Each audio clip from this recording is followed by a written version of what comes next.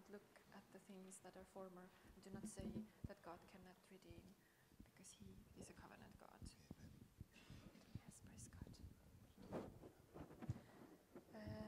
Meil on plaanitud neljani until 4 o'clock. Halleluja. Praise the Lord. Kiitus issandale. Yes, we're still doing one more. Yeah. Praise the Lord. Kiitus Jumalale. So we will continue from where we left off Me jätkame sealt kohast, kus me jäime pooleli. before the break. Enne järgmist pausi. And Father, we thank you. Isa, me kiidame sind. Holy Ghost, we thank you. Isa, me kiidame sind, Püha As you Vaim. continue to bring these treasures of wisdom and revelation and understanding and insights and creativity. Kui sa tood seda ilmutuse, tarkuse ja loovuse ja tundmise, isada tundmise, teadmise vaimu meie keskele. Thank you for the words that are coming now Aitäh, et nende sõnadest, mis on juba tulnud, mis tulevad nüüd, that will further impact the lives of your people mis mõjutavad su sulaste elu. and usher them in Issand, juhata neid to a new dimension of walking on the face of the earth. Issand, sinuga käimise uude tasandisse siin maa peal. As they learn how to put the supernatural to work.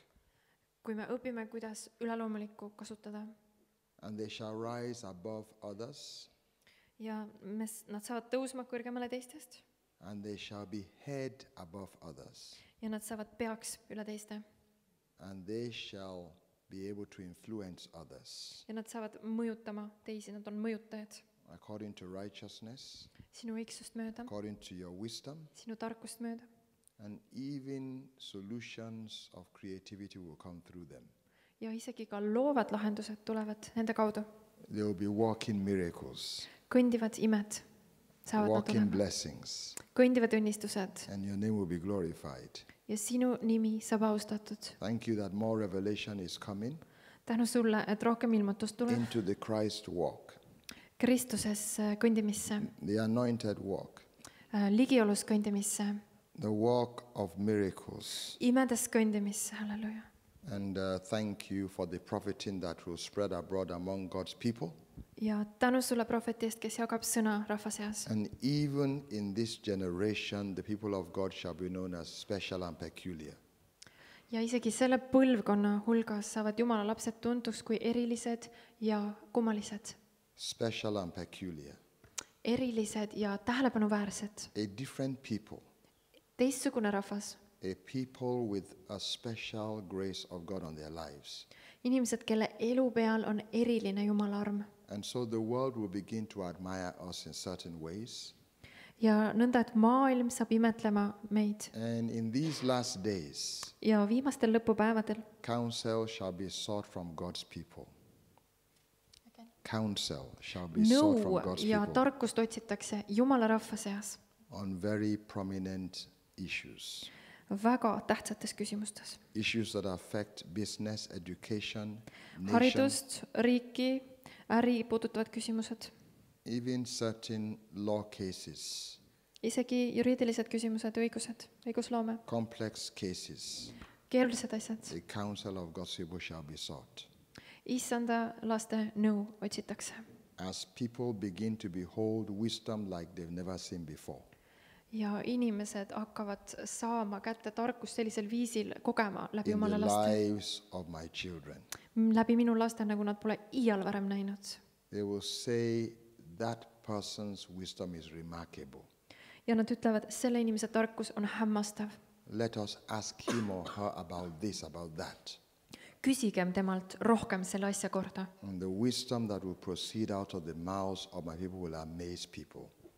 Ja see tarkus, mis tuleb minu laste suust, hämmastab teisi. And also out of my daughters as well. Minu poegade ja mu tütarde suust tuleb see. It will be the wisdom of my spirit unfolding within you. Ja see on minu vaimu tarkus, mis nagu rullab lahti mu laste sees. And lifting you above others. Ja me tõstame, ja see tõstab teid kõrgemale Literally teisteks. setting you on high. Ja see tõstab teid sõna otseses mõttes Setting platvormile. you above and not beneath. See tõstab seid ülesse, mitte alla. Because you have believed my promises. sest te olete uskunud minu lubadusi. And you have said, yes, Lord, Ja sa oled öelnud, jah, issand, as you have spoken to us, so do. tee teoks oma sõna nõnda, nagu sa oled meile kuulutanud. Father, we thank you for it. Ja issand, selle eest me kiidame sind. Amen. Amen. That's literally what accepting the promises of the covenant do. Ja sõna otseses mõttes meie palve ongi, see ongi nagu tulemus sellele, kui me elame lepingu tõotuste järgi. If I can keep your mind on the supernatural, Kui ma saan hoida teie mõtte lendu nagu selle üleloomulikkuse peal, because like I said, nagu ma kordasingi, when you accept these promises, kui sa võtad vastu need tõotused, you know, there's nothing special per se about a promise. A promise is a promise. selles tõotuses endas pole nagu midagi erilist, see on lihtsalt üks tõotus. But the difference in this case is that it's a promise made under oath. Aga erinevus või vahe selle asja puhul, Jumala tõotuste puhul on see, et see on vandega kinnitatud. And oaths are legal things. Ja vanded on juriidilised vanded siis. You know, sometimes if you've been to the court, Kui sa oled kohtus käinud, they make you swear to certain things. siis sa pead kõigepealt käsi piibli peal vanduma. And if you are a Muslim, you put your hand on the Quran. If you are a Christian, you put your hand on the Bible and you swear. Vastavalt siis usule, et kas Koraani peal või piibli peal. But whatever you swear to will be used for or against you. Mida iganes sa vannud, seda saab siis sinu poolt ja sinu vastu kasutada. You know, it is, if you are in court, it's taken as what they call a testimony. That's your testimony. Seda võetakse siis kui sinu tunnistust. And the judge will take that into account when he's delivering his judgment. Ja kohtunik võtab seda arvesse, kui ta teeb oma kohtuotsust. You can't say, your lordship, I was just joking when I was saying all that. Ja sa ei saa siis tagasiulatuvalt enam öelda, et tegelikult ma vandusin seal käsi piibli peal, ma tegin nalja. You will say, but you swore to it. You put your hand on the Bible. Aga kohtunik ütleb, kuid sa panid oma käe piibli peale ja Are you telling vandusid. me that you joke with your Bible? Kas sa tahad öelda, et sa teed nalja oma piiblile? You say, no, my lord. Sa ütled, ei, mu isand. So that's what makes it all the more powerful. Ja see teeb siis tõotusest, vanne teeb tõotuse Now, eriti vägevaks. When we concluded in the last session, we talked about supernatural success. That's what the Lord was saying.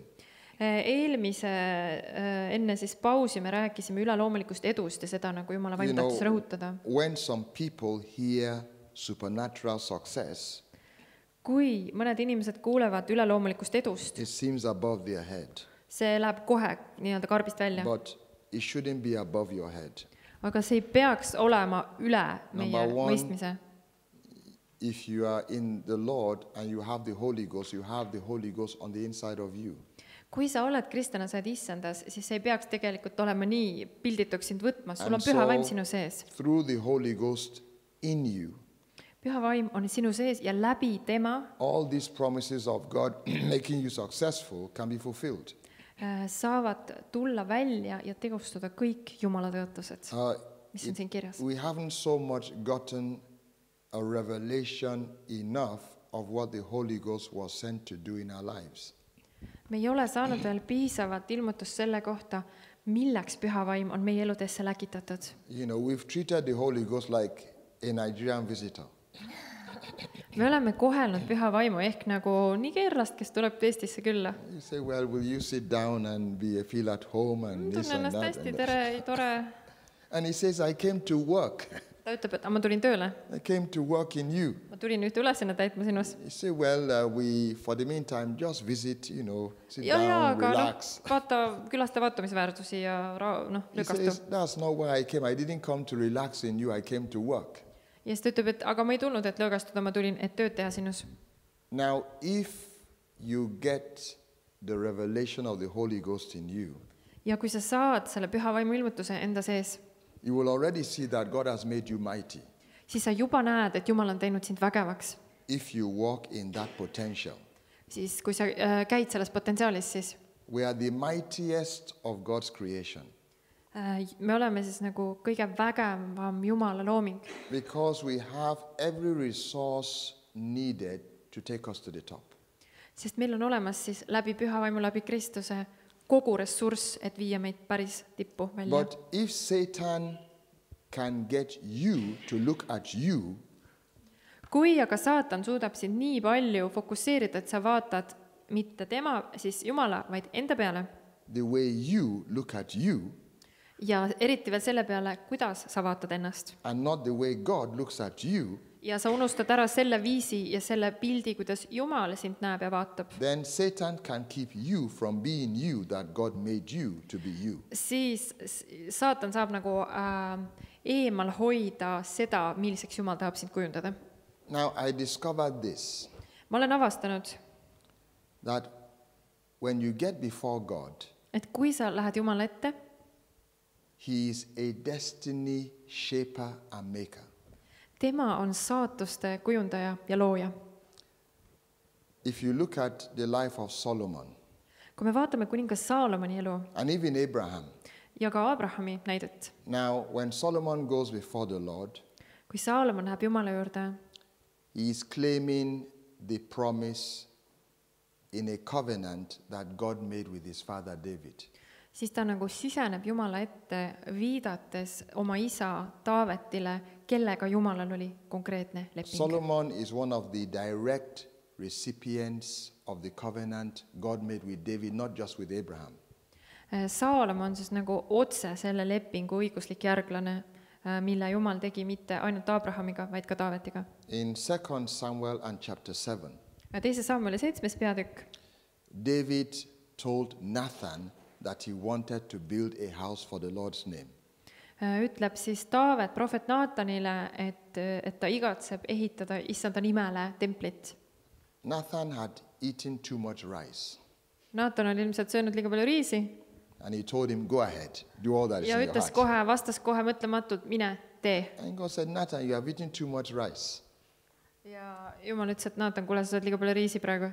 If you eat too much African rice, then you will talk the way you are talking. Who asked you to go and tell David to do all that is in his heart? Who asked you to go Et and kui tell sa sööd him? liiga palju riisi, siis sa muutud mõtlematuks, et kes sulle palus öelda Taavetile, et mine ja tee kõik need asjad. So now you'll have to go back and tell him what I want you to tell him, not what you told him when you ate too much Nigerian rice. Et sa sööd liiga palju Nigeeria riisi, see on midagi nali, et mine nüüd uuesti kuningas Taaveti juurde, ütle, et nõnda ütleb issand, mitte need sõnad, mis sina ütlesid. Tell him that I appreciate the fact that it was in his heart to build me a house, but he's not the one that will build it.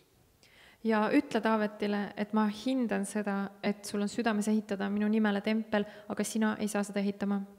Tell him I will give him a son who will come from his loins, who will build me a house. Vaid ütle talle, et ma annan talle poja, kes väljub tema nõuetest ja tema ehitab issanda nimele koja. And that son was Solomon. Ja see poeg oli Saalomon. But then God said some other things. Ja siis ütles issand veel teisi asju Taavetile, You know, God is amazing.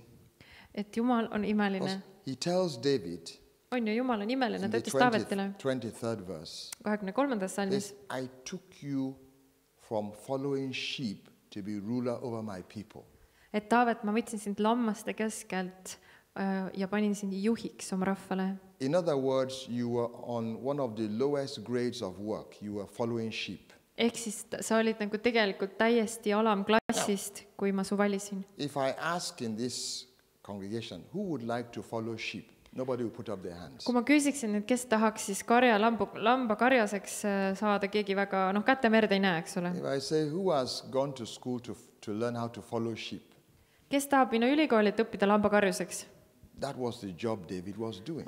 See oligi töö, mida Taavet tegi. So when the Lord speaks to David, he says, I took you from following sheep.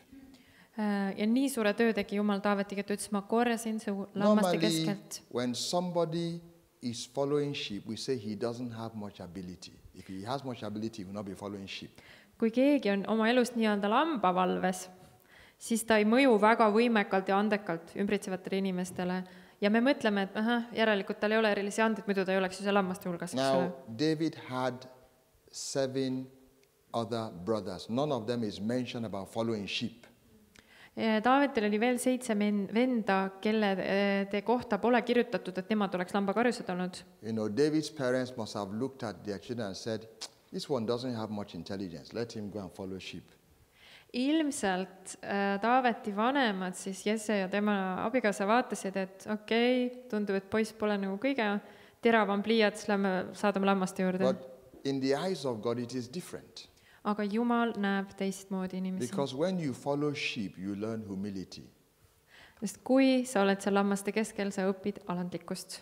And when you have learned humility, Ja kui sa oled õppinud alandlikkuse kohta, it is a tremendous asset in the eyes of God. siis see on tohutu väärtusega asi Jumala silmis. Because then God can do his greatest works through you. He can do his greatest works through you. Jah, thank you. Sest seejärel, kui sa Jumal on kasutanud seda alandlikkuse kooli sinu elus, siis alles saavad tulla Jumala suurimad teod ilmsiks läbi sinu. The Holy Spirit, Püha vaim he works best töötab kõige paremini supernaturally üleloomulikult through humility. läbi alandlikkuse. But in the eyes of man, it's like you are nobody because you are humble. Aga inimeste silmis oled sa ikkagi nagu mitte keegi sellepärast, et sa oled alandlik. You know, men like to exhibit pride. Inimestele meeldib näidata välja uhkust või siukest staatust. I have the intelligence, I have the ability, Mul on I have this, I have that. mul on see. I mean, in their own selves. Näidata välja iseendast midagi. But God does not like shaking hands with proud people. Aga Jumal ei suru uhke inimesega kätt. He shakes hands with humble people. Aga alandlikuga ta surub kätt. He joins hands with humble people. Ta võtab käest kinni alandlikel. Because whatever great thing he does through them, Sest mis iganes ta nende läbi teeb, they will know it is not them, it is him working in them. siis need kanalid või need inimesed teavad, et see ei ole neist, vaid see on Jumal. So God goes to David and says, I took you from following sheep.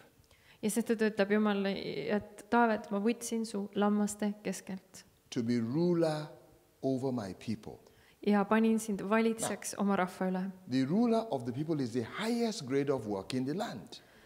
Siis kõige madalamalt ametipostilt valitseja ehk kõige kõrgema ametipostini. So God took him from the lowest point to the highest point. Et Jumal tõstis ta kõige madalamast punktist kõige kõrgema punktini. Because if you and I are looking for rulers, we go to the Ivy League schools and look for rulers there.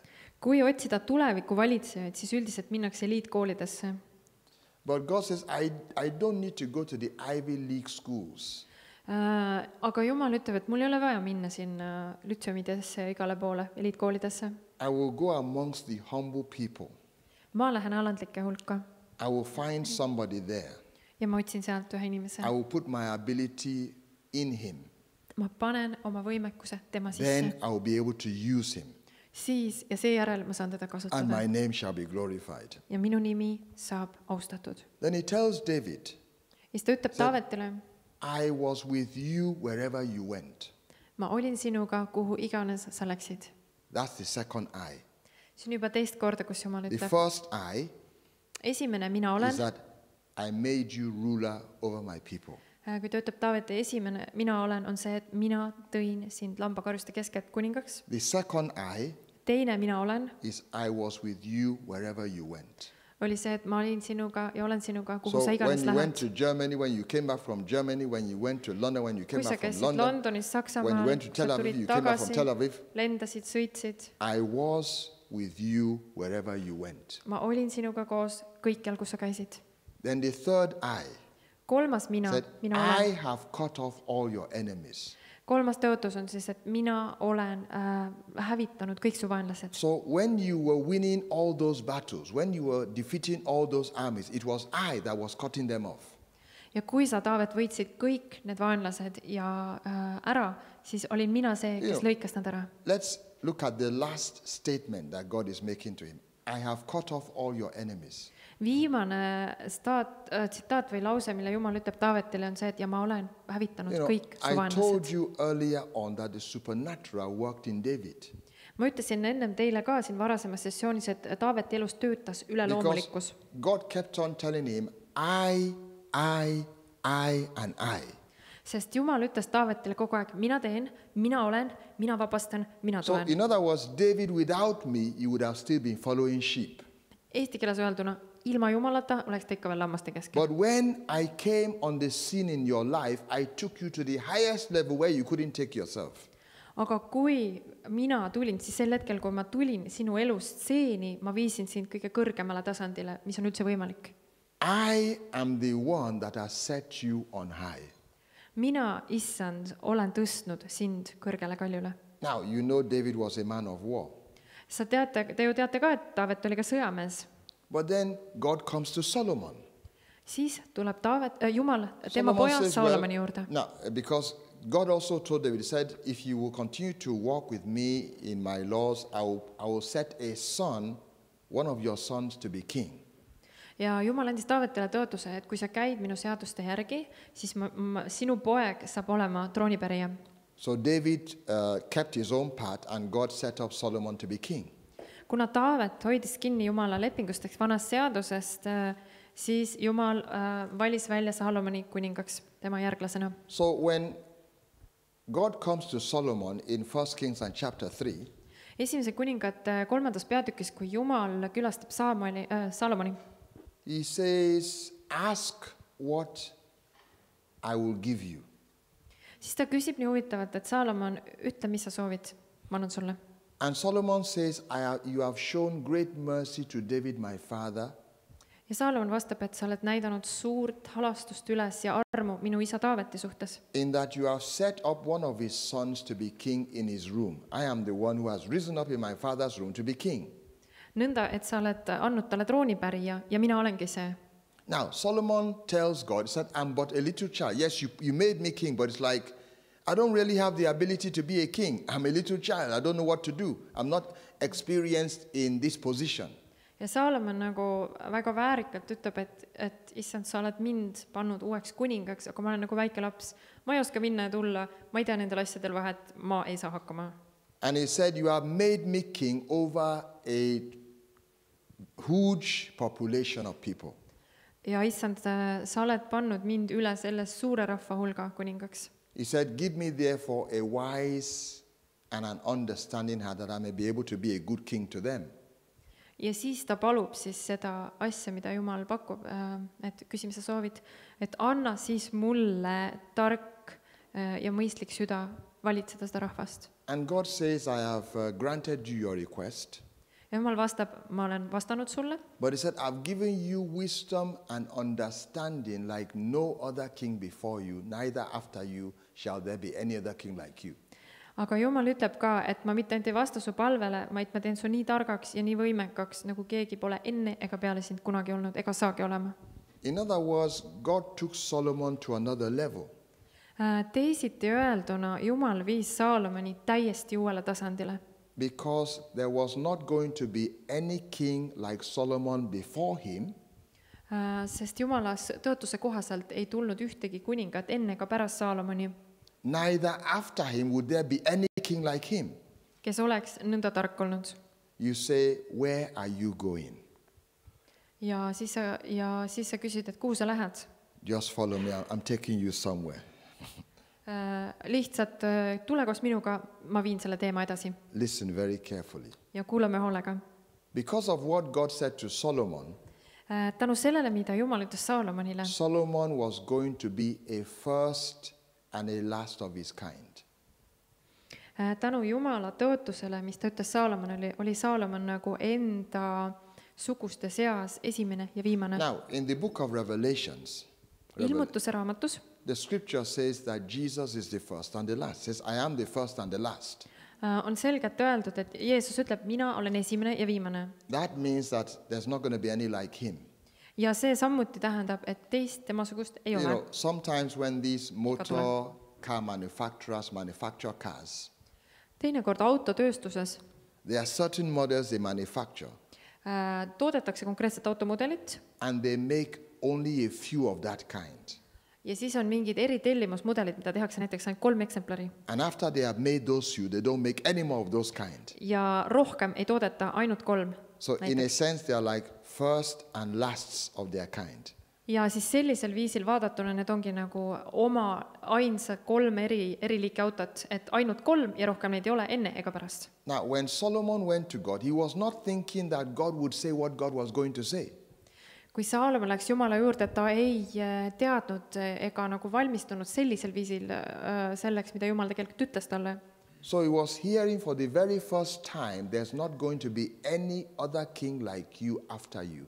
Et ta nagu ei oodanud oma mõttes sellist vastust, et peale sind ega enne sind ei saa kunagi sarnast kuningat tulema. Neither was there any precedent before you. Ja enne sind ei olnud samuti sarnast kuningat. Now, when God makes you a first and a last, it means you are unique. Ja kui Jumal annab sulle sarnase sõna, siis see tähendab, et sa oled unikaalne. Or let me put it this way. Ma ütlen seda teiste sõnadega. God's own definition of unique is to be a first and a last of your kind. Jumala enda definitsioon unikaalsusest ongi see, mida ta Saalomoni ütles, et peale sind ja enne sind ei saa kunagi olema sellist kuningat nagu Even sina. if you tell the Lord you want to be like Solomon, Ja kui sa ka ütleks Jumalale, et ma tahan issand olla nagu Saalomon, you can't be another Solomon. siis ta vastab sulle, et sa ei saa olla nagu Saalomon. Because Solomon was the first and the last of his kind. Sest teist Saalomon lihtsalt ei ole, ta oligi üks ja ainuke. That was God's destiny for Solomon. Saalomon täitis oma saatust koos Jumalaga. Now notice the I element in all of it. Ja asja tuum selles kõiges. Solomon could not make himself a first and a last. On järgmine, et Saalomon ise ei teinud ennast unikaalseks. He couldn't make himself to be a king like no other. He couldn't do that. Tal ei olnud seda võimekust endast teha sarnast It was võrratud kuningat, the God of Israel that chose to make him that way. vaid Iisraeli Jumal, tema Jumal, otsustas teda selliseks vormida. It was beyond Solomon's thinking. Ja see oli kõrgelt ja kauge kaarega üle Saalomoni igasuguse võimekuse. Solomon did not think of himself becoming to that level. Saalomon ise ei mõelnud ennast sinna üles. It was God that took Solomon's thinking beyond the level of Solomon's thinking. See oli püha vaim ja Jumala vaim, kes tõstis Saalomoni mõttevõime üle tema enda mõttevõime. By telling him, you are going to be like no other king before you, neither after you will there any arise like you. Öeldes, et ma annan sulle tarkuse ja sina saad olema selline, nagu ükski enne sind ega peale sind ei saa kunagi olema. In other words, God was telling Solomon, I have made you great. Teiste sõnadega ütles issand Saalomonile, ma olen teinud sind Because suureks. when God makes you great, God makes you unique. Sest kui Jumal teeb sind suureks, ta teeb sind ka unikaalseks.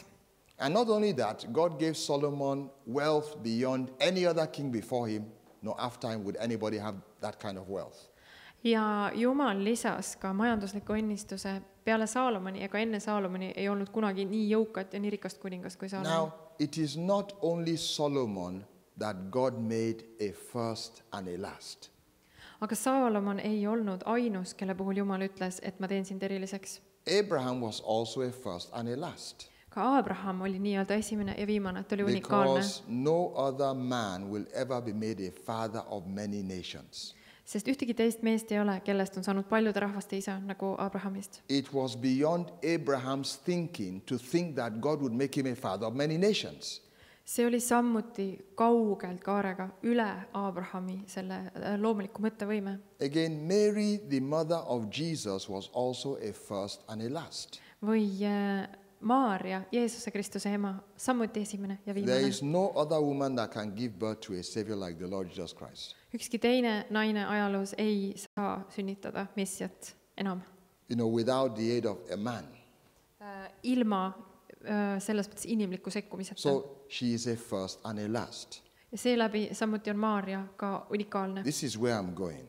Ja ma lähen nüüd sinna suunas. When you get before God, Kui sa lähed Jumala ette, the destiny he has for your life siis see saatus, mis Jumalal on sinu elu jaoks, will make you a first and a last of your kind. see teeb sinust unikaalse, esimese ja viimase It will ainulatse. be beyond your thinking about what you could make you.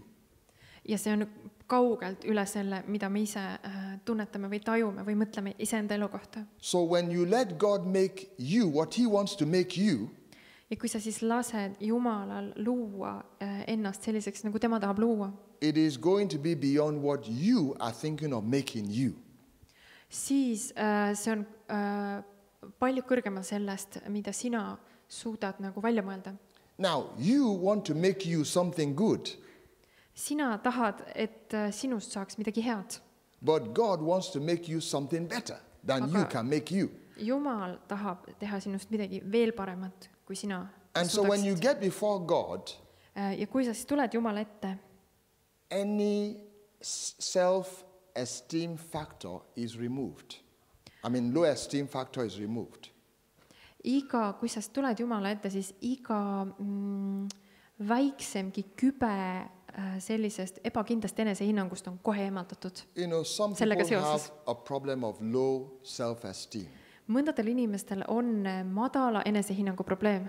But when you get before God, Aga kui sa lähed Jumala ette, this low self-esteem factor is removed. siis kui me tuleme Jumala juurde, siis madal enesehinnang eemaldatakse. Because when he begins to spell out what he has for you, Sest kui Jumal hakkab esile tooma seda, mis ta sinu you'll jaoks be on, asking yourself, can I really become what God is telling me? siis me küsime endalt, kas ma tõesti suudan selliseks muutuda, nagu Jumal mulle ütleb. And his answer will be, that's why I put the Holy Ghost in your life. Ja Jumala vastus sellele küsimusele on, seepärast on sul püha vaim. And he will say, you don't need to worry about how you become what I want to make you. Ja ta vastab sulle, et sa ei pea muretsema sellepärast, kuidas sinna jõuda. He will say, that is my job. Sellepärast olengi mina siin, ütleb püha That is vaim. not your job. See ei ole sinu ülesanne. All I need from you is your willingness to let me make you what I want to make you. Kõik, mis ma sinult palun, on avatus lasta ennast viia sinna, kuhu mina tahan sind viia.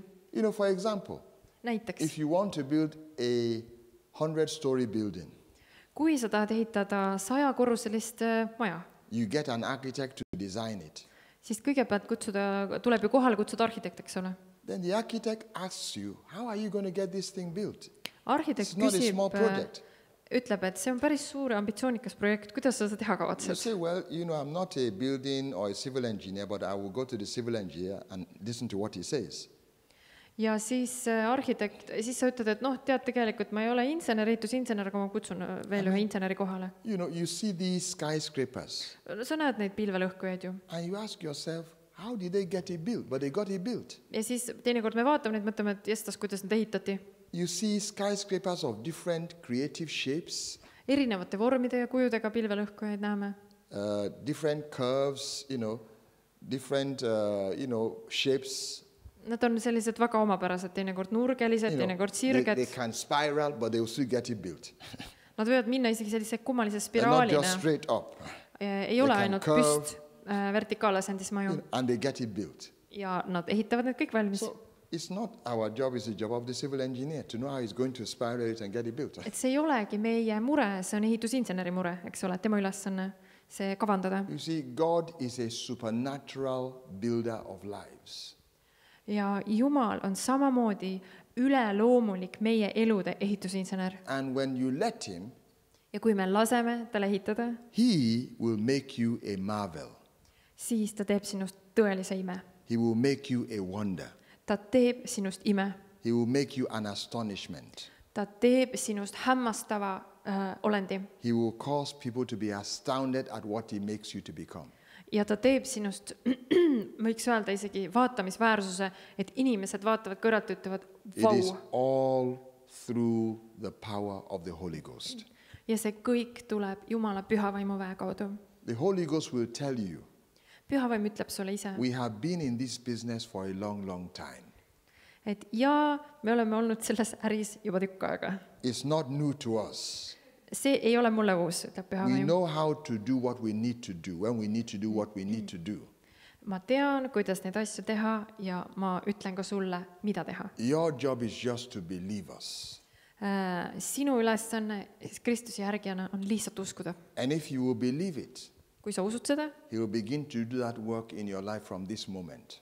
siis alates praegusest hetkest Jumal saab teha seda tööd su elus. So God took them beyond what they thought. David never thought of himself becoming king, but God took him to that level. Et Taavetil vaevat, et seal lambakarjas oli metsik ambitsioon saada kuningaks, aga ta uskus ja Jumal viis ta sinna, kus oli Jumala plaan. The basis is always the covenant and the promises of the covenant. Ja vundamendiks on alati Jumala lepingutõotused. And so that's what the Holy Ghost will be doing in your life. Ja seda just Jumala pühavaim teebki sinu So elus. when you get before God, et kui sa nüüd lähed Jumala ette and you understand that he's the maker of firsts and last, you don't just say anything to him. ja kui sa lähed Jumala ette ja siis näed, et Jumal on siis alustaja ja lõpetaja, esimese ja viimase tegija, God's thinking is far above our own. siis me kogeme ja et Jumala mõtlemine on väga-väga kõrgelt üle And meie that's mõtlemise. why we need to look into the word of God Seepärast meil on vaja vaadata Jumala sõna sisse and raise our perspective of ourselves and where we are going. ja selle sõna kaudu tõuseb meie perspektiiv ja meie need prillid, läbi mille me maailma näeme If Jumala God sarnaseks. does not make you somebody unique, he is not satisfied. Kui Jumal ei saa sinust teha midagi väga unikaalset, siis see ei ole nagu tema parim osa sinu jaoks. You know, I talked about knowing God. Me oleme rääkinud Jumala tundmisest. When you begin to understand God, that's what it means to know God, it means to understand him. Kui me hakkame Jumalast aru saama, sest tundmine tähendab ju seda, et sa saad You aru begin to see kellestki, these things. siis me tuleme nende samade asjade juurde tagasi. I can tell you what God dislikes. I can tell you what God dislikes. Ma võin sulle öelda, mis Jumalale ei meeldi. When you tell him what you want to be, Kui sa räägid talle, mida sa tahaksid, kes sa tahaksid olla, that is too ordinary for my liking. siis ta ütleb, et see on liiga tavaline minu jaoks. That is too small for my liking. See on minusuguse Jumala jaoks liiga väike. I won't get glory out of what you are telling me, Ma ei saa piisavalt au sellest, mida sina räägid, because what you are telling me, there are many like you. sest sarnaseid on nii palju juba maailmas. So when you tell them it is me that has made you, they will say, no, there are many like you. Ja siis oleks nagu see tulemus see, et kui sina ütled, et Jumal on teinud minust seda ja seda, siis nad vastavad, et ei, sest nii paljud teised on ka samasugust. But when I make you what I want to make you, Aga kui mina valmistan sind, siis ma teen sinust all will midagi, acknowledge that it could only have been me. midagi sellist, nagu Joosep, eks ole, Egiptuse orjusest peaministriks And ja so- kõik teadsid, et see on Jumal. You can see we have limited the power of the Holy Ghost in our lives. Ja sellise kasti mõtlemise läbi me nagu lõikame nagu voolu ära pühavaimu väelt oma elus. And so, let your thinking be affected by God. Seepärast ma palun, lase Jumalal enda mõtlemist You see, mõjutada. religion gave us the impression that we were not worthy. We were not to Religioon expect much. That is religion. toob sisse selle mõtteviisi, et sa ei ole piisav ja sa ei ole väärtuslik. But God is talking about having mighty sons, mighty daughters. Jumala sõnast me loeme, et Jumala pojad ja tütred on aulised ja vägevad. He has always wanted his own people to be mighty. Jumal on alati alguslehekülgedest tahtnud, Piibli alguslehekülgedest, et tema lapsed oleksid vägevad. What he wanted for the people under the old covenant is different what he wants for the people under the new covenant. See, mida Jumal vanas lepingus, vanas testamendis inimestelt tahab, on natuke erinev sellega võrreldes, mis on Uue Testamendi leping. Now, their covenant was good, but ours is better. Nende leping ehk vana Moosese seadus oli hea, aga meie oma on parem. So Solomon was made a king like no other. Saalomon siis tulles tagasi sai selliseks kuningaks, keda kunagi enam ei tulnud. And God was behind it. Ja Jumal oli ta selja taga. Now, as we go back to Abraham, Kui me nüüd lähme tagasi Abrahami juurde, and basically Abraham was the root of all this because everything started from him. siis Abraham tegelikult oli nagu selleks juureks, mis algatas seda kõike. When God comes to Abraham in Genesis chapter 12, Esimese Moosese 12. peatükis, kui Jumal tuleb Abrahami juurde, one of the first things he tells him is, I will make you a great nation. siis esimene asi, mida Jumal Abrahamile ütleb, et mina teen sind suureks rahvaks. Not just a nation, Mitte lihtsalt but rahvaks, a great nation is different from just a nation. vaid suureks rahvaks, mis tähendab, et siis sa eristud kohe teiste rahvaste Then he seas. says, I will make your name great. Ja siis Jumal ütleb kohe sinna otsa, ma teen su nime Then he suureks. says, I will bless you. Ja kolmandaks ta ütleb, ma õnnistan sind. And in your seed shall all nations of the earth be blessed.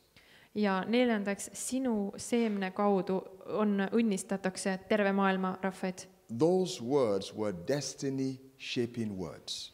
Need 4 asja olid saatust muutvad sõnad. They came out of the mouth of God. Need tulid Jumala suust. Let me say this way. Las ma ütlen seda selliselt. When you let God talk to you, Kui sa lubad ja lased Jumalal endaga in rääkida, one sense, siis mõnes mõttes it is spiritually dangerous, on see vaimulikult väga ohtlik. but in a good sense. Heas mõttes Why? siis. Miks? Because it's going to lift you beyond whatever you thought. Sest see, mida Jumal teeb, tõstab sind kõrgemale, millest iganes sa enne mõtlesid. Abraham could have gotten afraid Abraham oleks võinud ka when karta, God started telling him, I'm going to make of you a father of many nations. et kui ma teen sind paljude rahvaste isaks, He will say, God, isn't this too much? ta oleks võinud teada, et kas see vähekene liiga suur asi pole või? I'm not looking forward to all of that. Ma ju ei püüdle kõige selle poole. But well, Abraham accepted it. Aga Abraham võttis selle lihtsalt vastu. It was something beyond he had ever thought of becoming. See oli midagi nii palju suuremat, mida ta iial oleks võinud nagu osatagi unistada. You know, God wants to do things that reveals his power. Jumal tahab teha asju sinu elus, mis paljastavad tema väge ja tema If you auhiljust. ask God to do something small, he does not really show his power. Kui sa palud Jumalat väikseid asju, siis need asjad nagu ei näita selliselt tema väge But by või the au. time you said something major in front of him, he says, yes, this will reveal my power. Kui sa paned midagi väga suurt tema ette, siis ta ütleb, väga hea, piisavalt suur asi, see näitab minu au. Because God's power is known through what he does in our lives. Sest Jumala vägi tulebki ilmsiks selle läbi, mida ta teeb kristlaste elus. Now, when Jesus brought Lazarus back from the dead, it showed God's power. No võtame ühe suure teo. Kui Jeesus äratas Laatsaruse surnuist Now, üles, see näitas Jesus Jumala väge. knew that Lazarus would die. He knew. Jeesus ju teadis, et Laatsarus sureb. When Jesus got the news that Lazarus was sick, he did not rush to Lazarus' bedside in panic. He didn't rush in panic. Kui Jeesus sai teada, et Laatsarus on suremaas, siis ta ei saanud paanikahoogu ja ei jooksnud Laatsaruse juurde, In fact, he relaxed. vaid ta oli rahulikult seal, kus ta oli. He stayed 2 days more in the same place. He didn't say, Peter, quickly rush. Ta isegi Well, viibis pray for 2 the man. päeva kauem Nothing selles like kohas, kus nad olid, ja öelnud, Peetrus, jakk selga, lähme. He relaxed. Ta ütles, et rahu, ta puhkas. He was not in panic. Ta ei saanud ärevusoogu, Because he knew God was going to raise him. He said, this is an opportunity for God to show his power.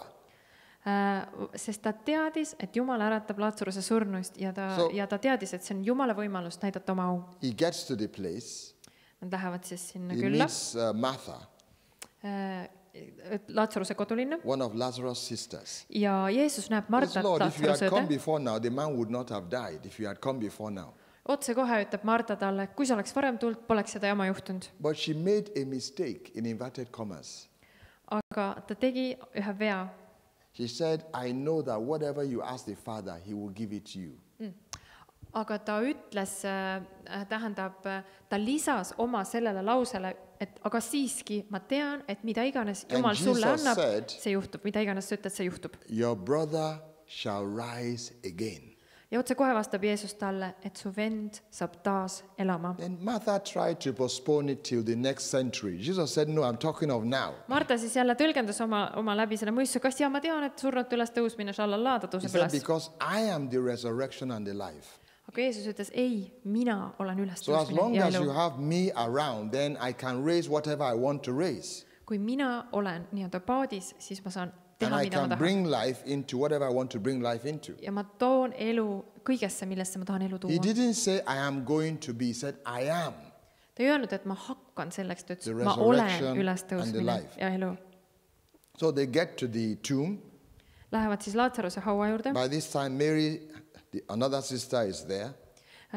Marta õde Maarja on seal. And it was 4 days after Lazarus had died. 4 days. Nüüd on siis möödunud 4 päeva Laatsaruse surmast. It was a situation that looked hopeless to bring Lazarus back. Ja igati inimlikust vaatenurgast oli tegu võimatu ja lootusetu olukorraga. But Jesus says, roll away the stone. Take the stone away. Aga Jeesus ütleb siis And they are risti saying, vastupidi, Lord, what's going on here? Võtke By this haua eest time, kivi ära. you see, they were following him to the tomb, but they were doubting. They were following him, but they were not expecting Lazarus to come back. ja Marta, Maarja ja siis Jeesuse jüngrid järgnesid talle, aga nad kahtlesid oma südames. They thought that Jesus had come to pay his last respects. Nad mõtlesid, et Jeesus soovib hüvasti jätta surnuga. That was not what Jesus was there for. Aga Jeesus ei tulnud selleks sinna. He was there to bring him back. Ta tuli selleks Lazaruse hauda, et teda üles Lazarus äratada. had been dead for 4 days. Lazarus oli 4 päeva surnud olnud. It looked humanly impossible to bring him back. Well, it was not humanly possible. It was no longer humanly possible. Protsessidega, lagunemisprotsessidega Jesus ei olnud võimalik So enam. if at all he was going to be brought back, Kui Lazarus oleks siis it üles was äratatama, abundantly clear that only God could bring him back. kõikidele seal seisvatele inimestele oli selge, et kui siin ei juhtu mingit suurt imet, siis see ei ole võimalik. The doctors had done what they could. Arstid tegid, mis nad suutsid.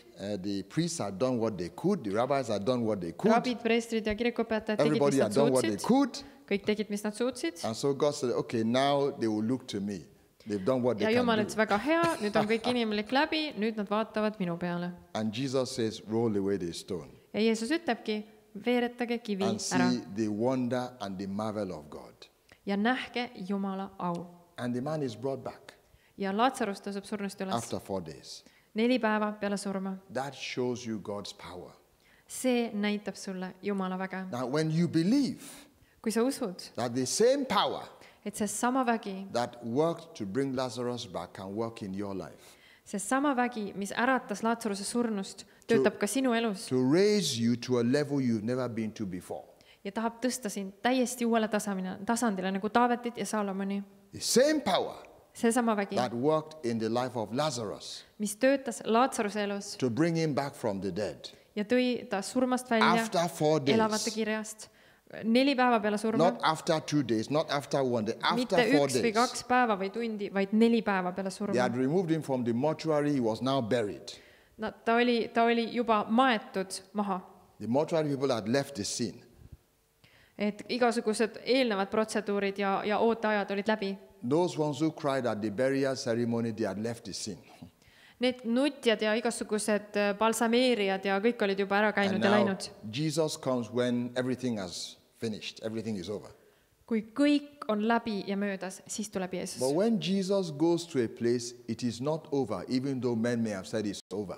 Aga kui Jeesus siseneb ühte paika, kus inimlikult vaatepunktist on kõik läbi, siis see ei ole läbi. Man may have said it is over. Võib-olla inimesed ütlevad, et see on läbi. But when Jesus goes to a place, it is not over. Aga kui Jeesus läheb ühte kohta, siis see ei ole läbi. And so Jesus went when man said it was over. Jeesus läks sinna, kus inimesed But ütlesid, when et see on läbi. Jesus goes to a place, it is not over. Kui Jeesus läheb kuskile, siis see ei ole läbi. When the Holy Ghost comes on the scene, it is not over. Kui püha vaim tuleb sinna elustseeni, see ei ole läbi. Because God will have the final word. Sest Jumalal on viimane sõna. And God had the final word. Ja Jumalal oli viimane sõna. And what was God's final word? Mis oli Jumala viimane sõna? Lazarus, come forth. Lazarus, tule välja. And Lazarus came forth. Ja surnu ärkas üles. That is the power of the God we are talking about. Ja selline on Jumala vägi, millest me täna räägime. And so when you have a revelation of this, Ja kui sa saad sellest ilmutuse, you realize that God can make you something you never thought of, you never considered of for yourself. siis sa saad aru, et Jumal teeb sinust ja tahab sinust teha kedagi ja midagi, mis mitte iial ei tõuse meie enda südamesse. So you begin to believe God Ja nii me hakkame uskuma Jumalat, for the exceeding, et tema ületab meie palveid ja ootusi. the exceeding. Nagu üleloomuliku kasvu poole. When God started dealing with Abraham Kui Jumal hakkas Abrahamiga suhtlema, in Genesis and chapter 17, esimese Moosese 17. peatükis, he makes a covenant with him in Genesis 15, 15. esimese Moosese peatükis ta teeb lepingu a Moosesega. covenant that concerns the land. The land he was given. Teeb siis 15. peatükis Moosesega But then, lepingu, annab talle tõotatud maa. In Genesis 17, he comes again. 17. esimese Moosese peatükis Jumal ilmub taas. Abraham was thinking that after Genesis 12 and 15, it was all over. that God had told me what he's going to do, and that was all. Can you repeat? Abraham was thinking Abraham mõtles, that after God spoke to him in Genesis chapter 12, et peale seda, kui Jumal oli And temaga Genesis chapter rääkinud 15, esimese Moosese 12. that 15. God had peatükis, finished what he was going to do concerning him. et see oli kõik, Jumal oli lihtsalt ära teinud selle. But suddenly ütles. God comes with a surprise. Aga siis tuleb Jumal uuesti He says, üllatusega. Abraham, I've not finished with you yet. In fact, I've not started. Ütleb, et Abraham, ma ei ole sinuga lõpetanud, tegelikult ma ei ole isegi alustanud veel. I know I had told you I will make of you a great nation, but now you are going to be a father of many nations. Et sa tead, et ma olen lubanud sind teha suureks rahvaks, aga nüüd ma ütlen sulle, et sa saad paljude I'm rahvaste sure Abraham isaks. was saying, well, Lord, you are God. Whatever you want to do is okay with me, but it's like, how are you going to get this done? What? Ja Abraham ilmselt vajus suu ikkagi täiesti lahti ja ta ütles, et It was Jumal, bigger than Abraham's thinking. mida iganes sa tahad teha, tee, aga see mulle küll pähe ei tulnud. It is what you call the exceeding factor. Ja see oli Jumala üleloomulik plaan, mis oli nii palju suurem. See oli jällegi Exceedingly much more than Abraham dreamed of. ülekülluslikult üle selle, millest Abraham unistas. I will make of you a father of many nations. Ma teen sind paljude rahvaste isaks. Then he tells him in Genesis 17 and the second verse, Ja esimeses Moosese 17 salm 2 ta ütleb, he says, I will make you exceeding fruitful. et ma teen sind ülevoolavalt viljakaks. Not just fruitful, Mitte ainult but viljakaks, exceeding fruitful. vaid ülevoolavalt, ülikülluslikult The viljakaks. exceeding level of fruitfulness. Mis on siis nagu väga viljaka järgmine tase. Or the supernatural level of fruitfulness. Teisiti öeldes üleloomulikult viljakas. Not just fruitful, Mitte lihtsalt viljakas, but exceeding fruitful. vaid üleloomulikult viljakas. What does God mean by exceeding fruitful? Mida Jumal mõtleb üleloomulikult viljaka all? It is beyond our thinking. See on üle meie mõistuse. But then, Aga siis, this is one of the rights of the covenant, one of the promises of the covenant. aga samal ajal on see ülikülluslik õnnistus üks lepinguõigus ja He lepingu tells tõotus. him, I will make my covenant between me and thee and thy seed after thee in their generations. Sest So Jumal it's now ütleb, et becoming a covenant. ma teen see õnnistus ja need asjad, mis ma ütlen, on sulle ja sinu lastele ja sinu järglastele peale sind. And one of the promises is that I will make you and your seed, or whoever is part of this covenant, exceeding fruitful. Ja üks tõotus selles lepingus on, ma teen sind ja sinu järglasi ja neid, kes liituvad, see kristlased hiljem selle lepingu all, üleloomulikult viljakaks. It is only the Holy Ghost that can produce fruitfulness to an exceeding level. Ainult püha vaim saab teha seda üleloomulikku vilja esile tuua meie eludes. So when you accept this promise in your life, Ja kui me võtame vastu selle tootuse oma ellu, it means you are opening up yourself to the exceeding. siis sa võtadki vastu, sa avadki nagu ennast Jumalale, et saada kätte seda üleloomulikku õnnistust. Let us say you are an engineer Oletame, et sa oled insener and you allow God to fulfill this covenant promise in your life. ja sa võtad oma südames selle Jumala lepingu vastu. Then he has to take you to a level whereby you stand head and shoulder above many other engineers. In fact, you might be the best engineer in the land. Siis Jumala igatsus on teha sinust nii võimekas insener, et sa oled mitte ainult peajagu üle teistest kolleegidest, vaid üleüldse parim insener riigis. You become an engineer of world renown. Ja või siis teha sinust maailma tasemel insener. Now, in Genesis, we find this word. It says, in the days of Nimrod, there were men of renown. There were people of renown that lived at that time, before Abraham ever came on the scene. Et enne Abrahami kiri ütleb, et oli mitmeid edukaid inimesi, kes elasid maal. Now, for God to tell us that he is going to make us exceeding fruitful, it means that he is going to make us people of renown. Ja kuna Jumala tõotuses on kohe see sees, et ta teeb sind üliviljakaks, siis ta tahabki sind teha edukaks inimeseks. It has no other explanation. Sellel ei ole ühtegi muud seletust. But people feel, well, this is high. I mean, Ja me kohe tajume ja tunnetame, et see on nii kõrge. but like I said to you, Aga nagu ma kinnitasin teile, when God makes covenants, kui Jumal sõlmib He lepinguid, doesn't allow for you and me to have input. He says what He says. He says everything about everything. siis see ei ole nagu, see leping ei ole meie arvamusele avatud sellisel viisil. Kõik tuleb tema poolselt, ühepoolselt He antakse will leping. never ask you what you think about it. Ta ei küsi kunagi, mida sina selle lepingu kohta arvad. It's either you accept it or you don't. On ainult kaks teed, sa kas võtad selle vastu või ei. God never asks you what you think about it. What do you think about it? He doesn't ask that question. Sinu arvamust selle lepingu kohta ei küsitagi kunagi. You remember when the angel came to Mary? Kas sa mäletad, elav näide, kui issanda ingel angel was saying, Gabriel tuli Neitsi Maarja juurde? You are going to give birth to a son without the aid of a man. It was like, but nevertheless said, be it unto me according to your word. Okay, just go ahead. Since it's from God, I know you are from God, just go ahead and do it.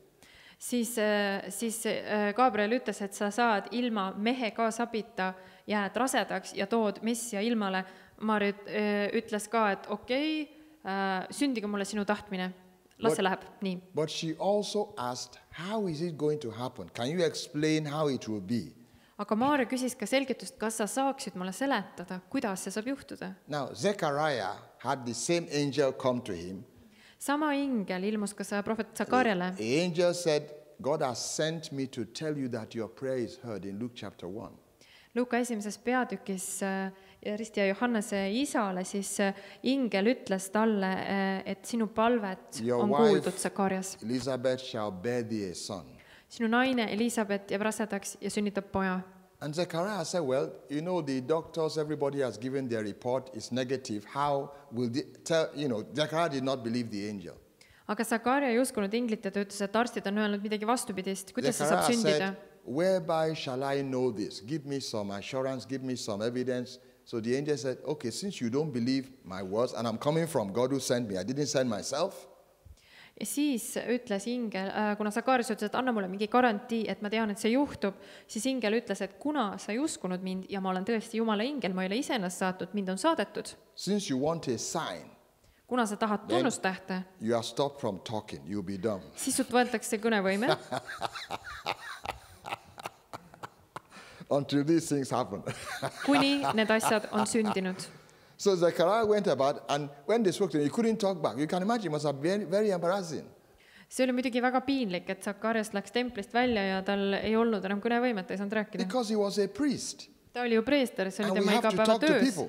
Sa pead rääkima So you can inimestega. imagine they are talking to him and he can't talk back. Ja siis igapäeva tööd teeb seal inimestega preestri ametis, aga vastu And rääkida he ei saa. has to stay that way for 9 months. Ja mitte ainult, ta pidi 9 kuud niimoodi olema, Since he said he wanted a sign. kuna ta tahtis erilist tunnustähte. So when he wanted to talk and said, go and bring a paper, then he wrote on paper, he was writing on paper. Ja siis ta siis viiples, et tooge mulle paberi ja pliiats. So because of him, the people selling stationery, they were happy. They were supplying stationery to Zechariah's house every day. I said, because of him, the people selling exercise books, they were happy. Et tänu Zakarjale siis inimesed olid õnnelikud. Nad käisid tal külas. Because he had to use exercise books to write, he had to use paper to write, whatever he wanted to say. Pidid He siis wrote on kirjutama paper. kirjutusvahenditega. So they were selling a lot of paper to him.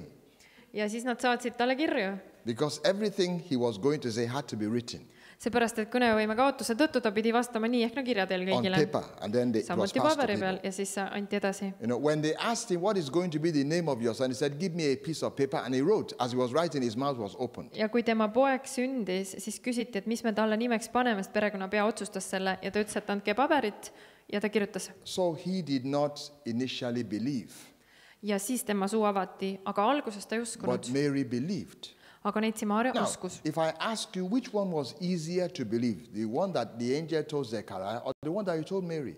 Ja kui nüüd küsida, et kumba oli siis lihtsam uskuda, kas see, mida Neitsi Maarja kuulis ingli käest või see, mida Zakarja kuulis It would be inglise the one käest? that he told to Zechariah. See oli ilmselt see, mida Zakarja kuulis, eks Because ole? there was no precedent about anybody giving birth the way Mary was going to give birth. There was no precedent. Et There was no other example of it happening before that time. Sellepärast, et Kristuse sünni juures kunagi ei olnud varem ilma mehe ja naise omavahelise kokkupuuteta ükski laps sündinud ilma. Listen very carefully. Et kuula hoolega. When the angel came to tell Zechariah and Mary what he told them, kui ingel tuli nii Zakaria kui Neitsimaaria juurde, andis oma sõnumi edasi, he was telling them that the supernatural was going to happen in their lives. Siis ta tegelikult ütles, et sinu elus saab sündima üleloomulik. Because both things that happened was supernatural. Mõlemad asjad, mis juhtusid, olidki täiesti üleloomulikud. God has not stopped doing the supernatural. Jumal ei ole lõpetanud üleloomulikkuses tegutsemist. So when he tells you that he will make you exceeding fruitful, nii et kui ta ütleb, et ta teeb sind üleloomulikult viljakaks, he's also saying, I'm going to do the supernatural in your life because that's what it will take. Siis ta tegelikult ütleb samamoodi sulle nagu Neitsimaarile, Zakariale, ma toon üleloomulikkuse su ellu. So when Mary asked the angel, how shall this be? The angel said, the power of the highest, the Holy Ghost shall come on you. Ja kui Neitsimaaria küsis, Jeesuse ema küsis, et kuidas see saab sündima, siis ingel vastas, et püha vaimu vägi tuleb su peale. And the power of the highest. Ja kõige kõrgema vägi. The power of the highest. Kõige kõrgema vägi. Shall overshadow you. Varjab sind. The Holy Ghost shall come upon you. Püha vaim tuleb su peale. And the power of the highest. Ja kõige kõrgema vägi. Or it's going to be the working of the Holy Ghost. Simple. Teisiti öelduna, püha vaim teeb seda kõike. That's why I'm saying ja selle tõttu ma ütlen, that when you let the Holy Ghost do what he wants to do in you, kui sa lased pühal vaimul teha seda, mida tema tahab teha su sees, it's the beginning of walking in a new dimension. Siis see ongi algus, et sa saad käia uues dimensioonis koos Jumalaga. One of the things about Abraham was this. Üks seik veel Abrahami kohta. That he was fully persuaded. Ta oli täiesti veendunud, et see oli Jumal ja Jumal tõotustas. That what God had promised. Ta oli täiesti veendunud, et see, mida Jumal tõotas. What God had covenanted to do. Mida ta vandega tõotas oma lepingus, et ta teeb. He was able to perform. Ta oli veendunud selles, et Jumal on võimeline seda tegema. God does not make promises that he cannot perform. Jumal ei anna tõotusi, mida ta ei suuda täita. Whatever promise he makes, mis iganes tõotuse ta on sulle andnud, no matter how it may seem, ükskõik missugune see olukord väliselt tundub, he is able to perform. Ta on võimeline seda teostama. He is able to perform. Ta on võimeline seda korda saatma. Ta on võimeline seda täitma. He is able to execute. Ta on võimeline seda täita saatma. Korda saatma. He is able to bring about. Mõjutama, teostama. Whatever he has promised. Mis iganes ta on sulle tõotanud. No matter how it looks. Ükskõik, mida välised olukorrad räägivad. So God would not have covenanted. Jumal ei oleks andnud oma lepingut. To make us exceeding fruitful if he couldn't perform it. Ta ei oleks tõotanud, et ta teeb meid üleloomulikult viljakaks, kui ta ei oleks võimeline seda tegema. So he can perform it. Tema saab seda teostada. Now, this is one of the benefits of Abraham's seed. Ja see on nüüd Abrahami seemne üks siuke lepingu hüve. Now, the Israelites, Iisraeli rahvas, those of them that accept whatever God promised Abraham, some of them do. Osa rahvast siis ei võtnud vastu Jumala tõotusi, aga osa võttis, see osa, kes võttis. They are among the best in the world. Need inimesed on täna maailma kõige edukamad inimesed. Not because of them. Mitte seepärast, et nad ise nii suurepärased. But because God honored his covenant promises. Vaid sellepärast, et Jumal peab meeles oma lepingut so Abrahamiga. So when you claim this promise, kui nüüd sina tunnistad selle tootuse enda omaks accept it. That's all you need to do. Ja võtad lihtsalt selle oma südamesse vastu, see on ka kõik. God has already made the promise. Jumal on ju tootuse juba andnud. All you need to do is to say, Lord, I accept it. Kõik, mis sina pead tegema, on ütlema, issand, ma võtan selle vastu. When you accept this promise, kui sa võtad selle tootuse vastu, God will make you the best in the world or among the best in the world in your profession. Siis Jumal põhjustab selle, et sinust saab maailma parim just seal, kus sa oled, just sinu ametis. And it is not a misstatement. Ja see ei ole lihtsalt mingisugune imelik siukene hüüdlause siin. Those are the implications. Need on tagajärjed Jumala tõotusena. Of making you exceeding fruitful. Need on loomulikud tagajärjed, mis järgnevad Jumala üleloomulikule viljakusele. The scripture says that God gave Solomon wisdom and knowledge exceeding much. The same factor, the same exceeding is inside. Piibel ütleb, et Jumal andis Saalomonile ülevoolavat palju tarkust. Seesama väljend üleloomulikult palju õnnistust tarkust on seal. The same exceeding factor flows into Solomon's wealth and riches. He gave him riches and exceeding much, wealth exceeding much. Seesama üleloomulik ülikülluslikkus voolas ka Saalomoni finantsidesse. In other words, you can say God did the exceeding in the life of Solomon. Teiste sõnadega sa võid öelda järeldusena, et Jumal ülikülluslikkusega muutis Saalomoni elu. If you accept these promises, then he has to do the exceeding in your life as well. Ja kui nüüd sina tuled Jumala lepingu juurde, paned sõrme selle peale, siis Jumal on kohustatud tegema seda ülikülluslikku ka sinu elus. What you decide to believe God for limits God. Sest see, mida sina otsustad uskuda Jumala kohta, see paneb Jumalale nii-öelda teetükke või võtab selle ära. Taught us not to ask God for much. Religioon õpetab, et me ei saa küsida Jumala käest väga palju. To be content with such things as we have, in quote. Ja et me peame olema rahul sellega, mis meil juba on. But you have to understand that statement. Aga sa pead mõistma, The Apostle Paul was not saying we should reject et apostel Paulus, kui ta seda ütleb, God's promises. ma saan hakkama ka vähesega või paljuga, ta ei hüljanud Jumala tõotust. When he was talking about such things as you have, it also implied the things God has promised you, which God asked him to write about.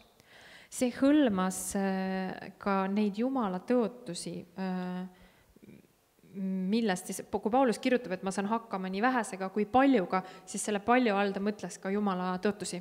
Because in Hebrews chapter 13, where he wrote that statement, sest Heebrealaste 13, kus ta kirjutab seda, he said, be content with such things as ye have, for ye have said, I will never leave thee nor forsake thee. So that's part of what we have, that he will never leave us nor forsake us. Ütlebki ta, et olge rahul sellega, mis teil on, sest issand on öelnud, ma ei hülge sind ega jäta sind maha, et ta viitab otseselt lepingule. That means he's ever with you. Mis tähendab, et Jumal on alati sinuga koos. To do what? Mida teha, tegema To do siis? what he has spelled out in his word. Et teha seda, mida ta on oma sõnas kinnitanud, et ta teeb. God never comes to us to be a visitor Jumal ei tule sellist pühapäeva külastust meile ainult tegema. or a guest Või lihtsalt külla. that will sit down in your sitting room. Istub sinu selles Then you esindustoas, offer him something to drink. pakut talle seal You suures ask toas him to või be külaliste toas. Kas tal on He mugav, kas doesn't ta come to sobib be a teed? guest like that. Ta ei tule niimoodi formaalselt He külla. comes to produce what he said with his mouth he would do in your life. Ta tuleb, et teoks teha seda, mida ta on oma suuga öelnud sinu kohta. Now, sometimes you look around, you see some buildings that they started to build, then they abandoned. They call them aborted projects.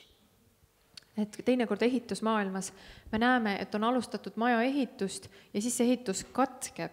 Well, ja I've siis not see maja jääb unarusse. I've not seen too many of that in Estonia here, but maybe there are somewhere, Ma ei ole Eestis väga palju sellist asja näinud, kui ma olen siin ringi liikunud, aga mõned projektidel kindlasti on But sellised. in Africa it is common. Aafrikas on see kahjuks tavaline. You see some building Sa näed, maja ehitus käib that they abandoned. ja siis järsku ehitus Some road they were katkeb building, they abandoned. ja siis jäetakse kõik You maha. say, why did they abandon this road? Why did they abandon building this building? Ja inimesed küsisid, et miks ehitus katkes, miks need inimesed, Yeah, miks see projekt jäeti pooleli? They have not paid the contractors. Sellepärast, et ehitajatele ei makstud palka. When money stopped flowing, the building stopped going. Kui inglise keeles väga tabavat öelda, et kui raha sai otsa, siis maja enam ei kasvanud. So for the building to continue to go, money must flow. Et kui rahavoog sai otsa, ehitus lõppes. And in a sense, we have allowed aborted projects in our lives. Mõnes mõttes me oleme nagu samamoodi lubanud teatud projektidel oma elus katkeda, mida It Jumal on was teinud. not a money case, it was a faith case. Kuigi see voog ei olnud see raha, vaid usuvoog. Because once you stop believing the Holy Ghost, you place a peg on the Holy Ghost to work. Et kohe, kui me lakkame uskumast püha vaimu ja tema võimekusse, siis meie projekt samuti katkeb. Because he is the one that has been sent to produce these promises in our lives. Sest just püha vaim on see, kes teeb teoks Jumala tõotused meie elus. Now, if I ask you if you are ready for God to make you exceeding fruitful, ja see on meie usu kaudu, kui ma nüüd küsin, kas sa oled valmis saama üleloomulikult viljakaks oma elus. if I say how many people are willing, every hand may go up, but how many people are ready in their hearts for God to make them exceeding fruitful? Et ma võin küsida, et kui paljud teist on valmis, et Jumal teeks teid üleloomulikult viljakaks oma südames. Because it is going to have implications. Sest sellel on ka tagajärjed. It will stand you out.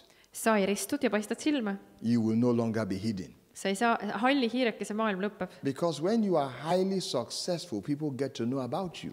Sest kui sa oled väga edukas, siis sa nagu satud tähelepanu alla. People want to talk with you. Inimesed soovivad suga rääkida. People want to involve you in various things. Inimesed tahavad sind kaasata erinevatesse koostööprojektidesse. You can't be hidden. Sa ei saa kardina taha enam minna. And some people just want to live a quiet life. They want to be hidden. Paljud inimesed tahavad lihtsalt seal kardina taga märkamatult elada So oma elu. if the Holy Ghost is allowed to make you exceeding fruitful, Kui aga Jumal teeb sind üleloomulikult then viljakaks, you are not going to be hidden anymore. siis väga kauaks sa sinna kardina taha enam jääda ei saa. And well, some people are not willing for that to happen. So, Mõndade inimeste jaoks on see äärmiselt ebamugav. but that is what is going to happen. Aga see on reaalsus. Because you will be well known. People will want to tap from your wisdom, your knowledge, Ja just selle poole pealt, your et inimesed creativity, your tahavad skill. osa saada sinu annetest, sinu loost, sinu kogemustest, sinu Because tarkusest. it happened in Exodus and chapter 1. Sest see juhtus 2. Mooses 1. peatükis. Now, by this time, the children of Israel went into Egypt. Sellel hetkel olid Iisraeli lapsed juba Now, Egiptuses. these were Abraham's seed. Abrahami seeme oli Egiptuses. They were the children of Jacob. Need olid Jaakobi järglased. And Jacob's name was changed to Israel, Jaakob, kelle nime Jumal muutis which Iisraeliks, means, mis tähendab, as a prince, you have power with God and have prevailed. That was the meaning. Iisraeli nimi tähendab, et Jumalas sinul on vägi ja sa võidad. Now, you and I know that Jacob was a trickster. He played games on his brother. Jaakob oli selline petis, nagu me kõik teame, mängis seal trikke, But God petis oma changed venda. his name to Israel. Ja Jaakobi nimi ka tähendab petis, mis tõttu Jumal andis talle uue identiteedi, And it ütles su nimi on was Iisrael. the angel that said your name. Not Gabriel, but Jacob held on to the angel's leg and said, look, you must bless me before I let you go. Ja kui Jaakob võitles Jumalaga öösel, siis ta ütles, et ma ei lase sul kinni hoides, ma ei lase sind enne lahti, kui sa mind õnnistad. It looks very funny as to how Jacob could hold on to the leg of an angel, but he said he did so. See tundub väga veider juba see kontseptsioon, et üks tavaline inimene nimega Jaakob saab hoida inglil jalast kinni ja öelda, et ma ei lase sind lahti, aga ometi ta tegi seda. They knew something about angels. Nad teadsid midagi inglite kohta. You see Abraham talking about angels, you see Jacob talking about angels. Me näeme, kuidas Abraham räägib inglitest ja kohtab ingleid, Jaakob In räägib Genesis and inglitest. chapter 48, 1. Mooses 48, Jacob says, the angel that redeemed me from all trouble, blessed the lads. When he was talking about Joseph's seed, when he was seeing Joseph's children, he blessed them. kui Jaakob õnnistas oma surivoodil Joosepit ja oma lapsi, siis ta ütles, et las see ingel, kes on mind, ja pani käed risti, eks ole, Efraimi ja Manasse And peale. Joseph said, no, not so, not so. You are putting one hand on the younger that should be on the elder. Ja Joosep ütles, Jacob et said, I isa, know mis what sa I'm teed, doing. sa I paned know what käed I'm just valepidi. leaving it alone. Then he said, the elder shall serve the younger. Aga tema profeteeris, et vanem orjab nooremat. And then he said, the angel that redeemed me from all trouble, blessed the lads. Ja ta õnnistas, et ingel, kes mind on vabastanud kõigest hädast, õnnistagu So teid. he knew about angels. Nii et Jaakob teadis inglite And kohta. Abraham said the same thing when he was sending his servant to go and get a wife for Isaac. He Ja said, the Lord Abraham, will send his angel. ja Abraham, kui ta saatis oma teenri otsima Iisakule naist, ta ütles, et las issand saadab ingli sinu ees. They knew about angels. Nad teadsid, see perekond teadis Because inglite kohta midagi. angels get involved with people that claim covenant promises. Ja mõte on see, et inglid päästetakse tööle kui inimeste eludesse, kes on oma lepingust Jumalaga teadlikud. They're going to get involved with your life more than before. Inglid tulevad rohkemal viisil su ellu, kui sa võtad kinni nendest tõotustest. The very promise you have claimed enables them to do what only they can do. Sest kui sa võtad selle Jumala lepingu ja võtad selle vastu ja kuulutad seda, siis see vabastab inglite teenistuse sinu elus. It becomes a very powerful thing. Ja sellest saab üks vägev asi. So we see in Exodus and chapter 1, Me näeme siis teise Mooses esimeses peatükis, and the 7th verse, 7. salmis, it says, the children of Israel, Iisraeli lapsed they were fruitful, olid viljakad increased abundantly, ja kasvasid ülirohkelt, multiplied.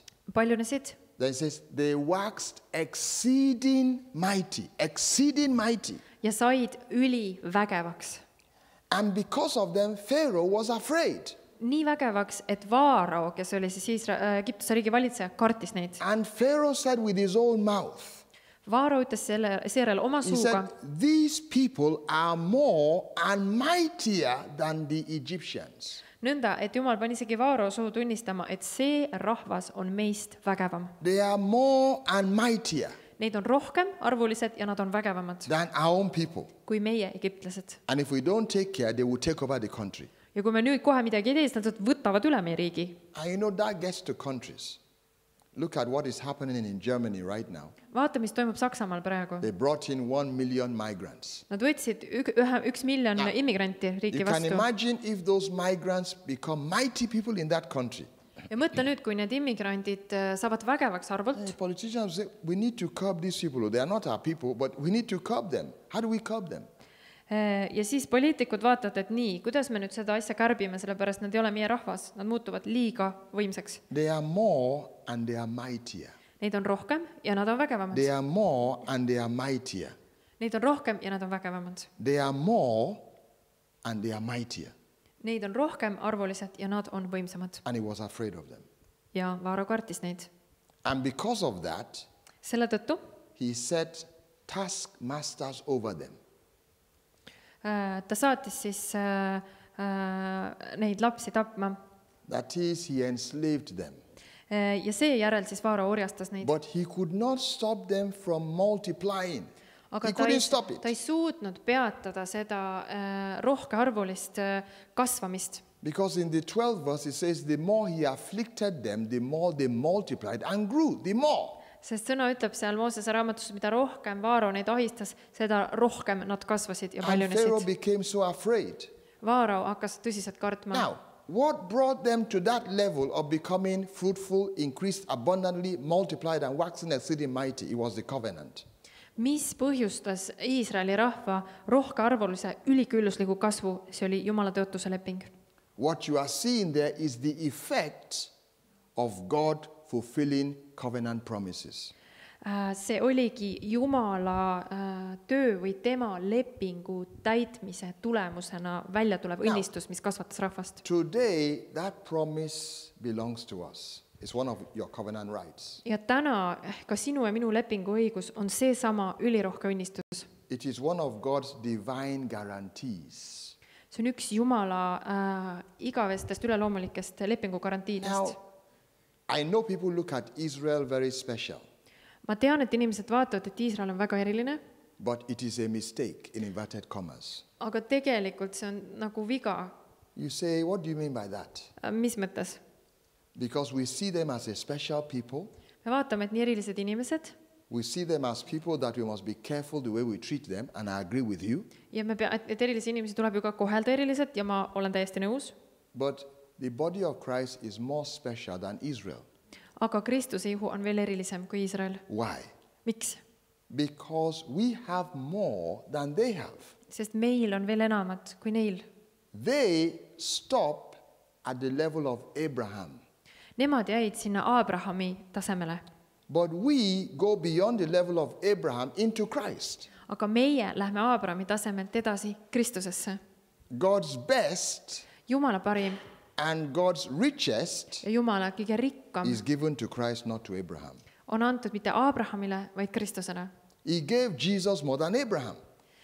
Ja ta andis Jeesusele rohkem kui Abrahamile. So Abraham's people alone can never match those in the body of Christ. Nii et Abrahami järglased üksinda ei suuda kunagi konkureerida Kristuse rahvaga. Some people say, well, is that not replacement theology? It is not replacement theology. Kas sa nüüd ei räägi asendusteoloogiat praegu? Ei räägi. Because the Apostle Paul said, Sest apostel Paulus ise ütleb in Romans 9 and 10, Roomlastele 9 ja 10, he said his heart's desire for his brethren is that they might be saved. et tema südame igatsus, kes on siis juud tema vendade jaoks oleks, et nad He saaksid said they Kristusesse. have a zeal for God, but not according to knowledge. Ta ütleb, et juutidel on nagu pühendumus Jumala suhtes, aga but not according to Knowledge. aga mitte Kristuse täistunnetust mööda. He said he wished that he should be accursed for their sake, but that won't happen. Ta ütles, et ta sooviks, et ta saaks olla nende eest needuseks, aga seda So ei juhtu. understand Nii et mõista seda, that you and I, et sina ja mina, because we are in Christ, kuna me oleme Kristuses, we have more than Israel. siis meil on rohkem, kui on juutidel. We have a better covenant. Meil on parem leping. The covenant that God made with Abraham was not the best covenant God ever made. Et Abrahami ja Jumala vahel sõlmitud leping ei olnud kõige parem leping. It was a good covenant, See oli hea leping, but it was not the best of the best of the best of the best. aga see polnud kõige parem. The one he has made through the blood of Jesus Christ is far superior. See, mis leping, mille ta sõlmis läbi Jeesuse vere, on ülimuslik. So a lesser covenant cannot deliver better promises. Väheldasem leping või kehvem leping ei saa toota või anda parema lepingu tulemusi. It is a better covenant that delivers better promises. Parem leping annab paremad tulemused. And we have that covenant. Ja meil on So, see leping. if the Israelites just stop at Abraham, Kui juudid jäävad siis Abrahami lepingu they juurde, will never reach our level. They siis will nad ei never jõua ever. kunagi Kristuses olevate inimeste tasemeni. Because they cannot get more than their covenant offers. Sest keegi ei saa rohkem kätte, kui see, mis nende lepingus on kirjas. It's like handing out packages. See on nagu pakkide jagamine. You can't get more than your package offers. Sa ei saa rohkem pakist kätte, kui seal sees on, eks ole. You can only get what your package offers. Sa saad ainult paki sisu kätte.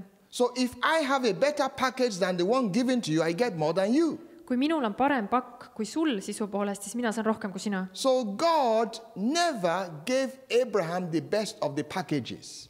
Jumal andiski Abrahamile vähem paki sees, kui Kristuse kaudu olevas The pakis. best of the packages was given to the Lord Jesus Christ.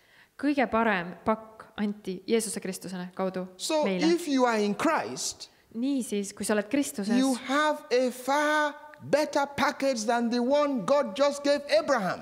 kui sa oled nüüd Kristuses, siis sul on palju parem pärand ja leping kui Abrahami oma. So Israel is special, but we are more. Et Iisrael on väga eriline, aga meie oleme palju We are rohkem. more. Me oleme rohkem, We are more. me oleme rohkem, We are more. rohkem More. Palju, And palju, more and palju, more and palju, more. palju rohkem. And more and more and more. ja veel rohkem Special than Israel. erilisemad kui Iisrael. It's the truth. See on tõsi. Now, some people take offense at it. Nüüd võib mõni selle peale samuti Because solvuda, the theology world has spent a lot of time talking about Israel. sest teoloogiline maailm räägib väga palju Iisraelist. Yes. Ja, They are God's people. nad on Jumala valitud But- rahvas, aga They were never made sons or daughters. neid ei tehtud kunagi selliselt poegadeks ja tütardeks. Abraham was not called a son, he was called a friend. Abrahami kutsus Jumal oma sõbraks, mitte oma pojaks. The Abrahamic covenant never made Israel sons. Abrahami leping ei muutnud siis Iisraeli lapsi poegadeks ja tütardeks. There was no prophet that God sent to them after Abraham's death that brought sonship status Ja ükski prohvet, Jumal ei kõnelenud ühegi, until Jesus Christ came. kuni Jeesuse tulekuni ühegi prohveti läbi, et nad on tõstetud poja ja tütre staatusesse. Moses was a great man. Mooses oli suur mees, Thank God for all he did. tänu Jumalale kõige eest, But- mis ta tegi. God did not bring the best of the best through Moses, Aga parimatest parim ei tulnud mitte Moosese kaudu, because God reserved the best of the best to be ushered in through Jesus Christ. sest parimatest parim toodi sisse Kristuse kaudu. So those who do not accept Jesus Christ can never ever get the best of God. Ja need, kes ei võta Kristust vastu, ei saa mitte kunagi kätte Jumala parimat. So all that came before Jesus never ever brought the best. They brought something good, but it was not God's best. Enne Kristust said inimesed head, aga nad ei saanud parimat. Why? Miks? Because Jesus came as a son. Moses did not come as a son. Abraham did not come as a son. Jesus came as a son. Jeesus tuli kui Jumala poeg.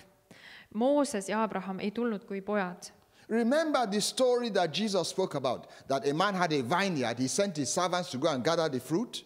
Et mäletad, Jeesus räägib ühe tähendamissõna Viinamäe isandast, kelle teenrid läksid vilja koguma, saaki koristama, Markuse 14. peatükk. And they beat those servants. Ja siis nad peksid neid teenijaid. So the owner of the vineyard said, let me send my son. Ja siis Viinamäe omanik ütles, aga ma saadan oma poja. Maybe they will respect my son. Et teda nad ikka austavad, kui nad teenreid ei But they austa. said, this is the heir. Aga need kurjad teenijad ütlesid, et näe, pärija tuleb. Come, let us kill him. Tapame ta ära. And the inheritance will be ours. Ja siis see Viinamägi on meie. God never ever sent the best through non-sons. It came through his son. Jumal ei andnud kunagi parimat läbi mitte poja, see tuleb alati läbi tema poja. So that is why Israel as a nation without Christ can never ever ever ever ever have the best. Ja just selle tõttu ei saa Iisraeli rahvas ilma Jeesuse Kristuseta kunagi kätte kõige paremat osa. It is those who are in Christ that have the best of God. Need, kes on Kristuses, saavad kätte Jumala parimat ootused. Because the covenant God made with Abraham could not make them sons. It could not make them sons. It could not make them sons. Abrahami leping ei saanud Iisraeli lapsi tõsta poja ja tütre seisusesse. See ei tõstnud neid sinna. It was reserved for Jesus Christ. As many as received him, to them gave he power to become the sons of God. Vaid ta ütleb Johanneses, et kes teda iganes Kristust vastu võtsid, neile andis ta väe meelevalla saada Jumala lapsiks. Behold, what manner of love the Father has bestowed upon us that we should be called the sons of God, but it is through Jesus Christ. Et Kristuse kaudu ta ütleb, et vaata, missuguse armastuse Isa meil on andnud, et meid hüütakse Jumala lasteks. It was not in the Mosaic covenant, it was not in the Abrahamic covenant, it was not in any covenant that God made before until Jesus came. See ei olnud Abrahami lepingus, see ei olnud Moosese lepingus ega üheski teises lepingus, mis tuli enne Jeesus Kristust. I'm not saying we should not do good to Israel, we should do good to them. Me peaksime kindlasti tegema head Iisraelile. But understand that because you are in Christ Jesus, aga mõista seda, et kuna sa oled Kristuses you are more Jeesuses, special than they are. siis sa oled unikaalsem kui God nemad. is not going to forsake them Jumal ei hülga because he Iisraeli, has to honor the promises he made sest ta peab austama lepingut, to mida their ta fathers. on vandega andnud Abrahamile. Now, that's why he sent Christ, but they have not accepted Christ. Seepärast ta ka saatis Kristuse, aga juudid ei ole Kristust vastu võtnud. Because of the promises he made to their fathers, Christ came, but they didn't accept the Christ. Abrahamile antud vannete tõttu tuligi Kristus, aga juudid ei ole teda vastu võtnud. God has reached out to them, Jumal on välja sirutanud but juutideni, the best of the best is reserved for those who will accept Jesus Christ, and they have not accepted the Christ. aga parimatest parimad toetused saadakse kätte nende kaudu, kes Kristuse vastu võtavad. Because that's where God's best is. It's hidden Seal in on Jumala Christ. parim, aga Iisrael ei ole seda vastu võtnud. It was not put in any other covenant. Et see ei ole üheski teises lepingus peale Kristuse. And now the Lord Jesus Christ, Ja nüüd issand Jeesus Kristus, he is the mediator of this new covenant. ta on selle uue lepingu vahemees. He is not the mediator of the Abrahamic covenant, but the new covenant. Ta ei ole Abrahami lepingu vahemees, ta on uue lepingu vahemees. Angels were made mediators of Abrahamic covenant. Inglid olid Abrahami lepingu vahemehed, But the Lord Jesus Christ himself aga Jeesus is the Kristus mediator ise, of this new covenant, issand Jeesus this Kristus new ise package on uue paketi, in uue which lepingu you and I vahemees, stand. milles meie sinuga seisame. So we have what God promised Abraham and more. Ja nüüd meil on seesama, mida Jumal lubas Abrahamile, pluss uus We leping. have what he promised Abraham and more. Meil on see, mida ta lubas Abrahamile ja veel. The promises that were made to Abraham and more. Abrahami lepingu osa ja veel lisa. All because we are in Christ Jesus. Kõik tänu sellele, et me oleme Kristuses Jeesuses. It is the best place to be in God. See on parim koht, kus Jumalas olla. And so they should be looking at us. Ja juudid seega peaksid vaatama They meie should be peale. saying, you people are more special than we are. Nad peaksid ütlema, et Kristused olete erilisemad But kui since meie. they don't know the word, they Aga think that they are more special than we are. Nad ei tea Jumala sõna, uut lepingut, siis nad arvavad, But et it is nemad the on truth. erilisemad. Aga see on tõsi. I can show you verse after verse after verse. Ma võin näidata sulle läbi terve Piibli, et see on tõsi. It's all in the scripture. See on kõik siin kirjas. If you go to Ephesians, initially when they started preaching the gospel, they were not going to the Gentiles. They were only going to Jews. Alguses, kui kuulutati Kristuse evangeeliumi, siis apostlid läksid ju kõigepealt juutidele seda And then kuulutama. in Acts chapter 10, the Lord gave Peter a vision Ja apostlite tegude 10. peatükis issand annab and Peetrusele sent him to nägemuse Cornelius, a Gentile man. ja saadab ta Korneliuse, kes on siis pagana juurde. Then when Peter got back to his own community, they were like, why did you go to a Gentile? Kui siis What Peetrus business do you have with them? naaseb kodulinna, saab ta pahandada, et miks sa nende And paganate juurde then läksid. he explained to them what had happened. Ja Peetrus selgitab, mis oli juhtunud. And then they said, unto the Gentiles also, God has granted repentance unto life. Ja siis ta ütleb, et ka paganatele on pattude andeks andmine Let me Jeesuse say it kaudu. this way. Ütlen teisiti. In Genesis and chapter 17, Esimese Moosese 17. peatükis when God comes and tells Abraham, tuleb Jumal ja ütleb Abrahamile, I have made you, ma olen sind teinud, not go and think about it. et mina olen sind teinud. It's like God takes Abraham by surprise. Ta nagu rabab ja üllatab Abrahami. It's like Abraham says, God says, I've made you a father of many nations. You say, you made me what? When did you tell me about that? Ja ta tuleb Abrahami juurde ja ütleb, et ma olen sind teinud paljude rahvaste isaks. Abraham on nagu God, kerge when šokk, did et you- why millal didn't you seda tell me tegid. about that? Mis? You did not even give me time to approve it or disapprove. You just said you made me a father of Sa many isegi ei nations. küsi minu arvamust, sa tuled ja ütled, et ma olen sind paljude rahvaste isaks teinud. And God said, well, I'm God. Aga ta ütles, et ma olen Jumal, I've made you. ma olen sind teinud. Not I am in the process of making you, but I have made you. Mitte ma hakkan tegema, vaid It's ma already olen done. sind teinud. There's nothing you tehtud. can do to change it. Sa ei saa seda muuta. I've made you. Ma olen sind teinud. Not I will make you. Mitte ma hakkan I've tegema. made you. Ma olen sind teinud. We can't alter the plan now. Me ei saa enam muuta seda plaani. He said, I've made you a father of several, many, not just one nation, but many nations. Ja ta ütleb Abrahamile, ma olen teinud sind paljude rahvaste When God isaks. said that, Kui Jumal ütles he seda, had you and me in mind.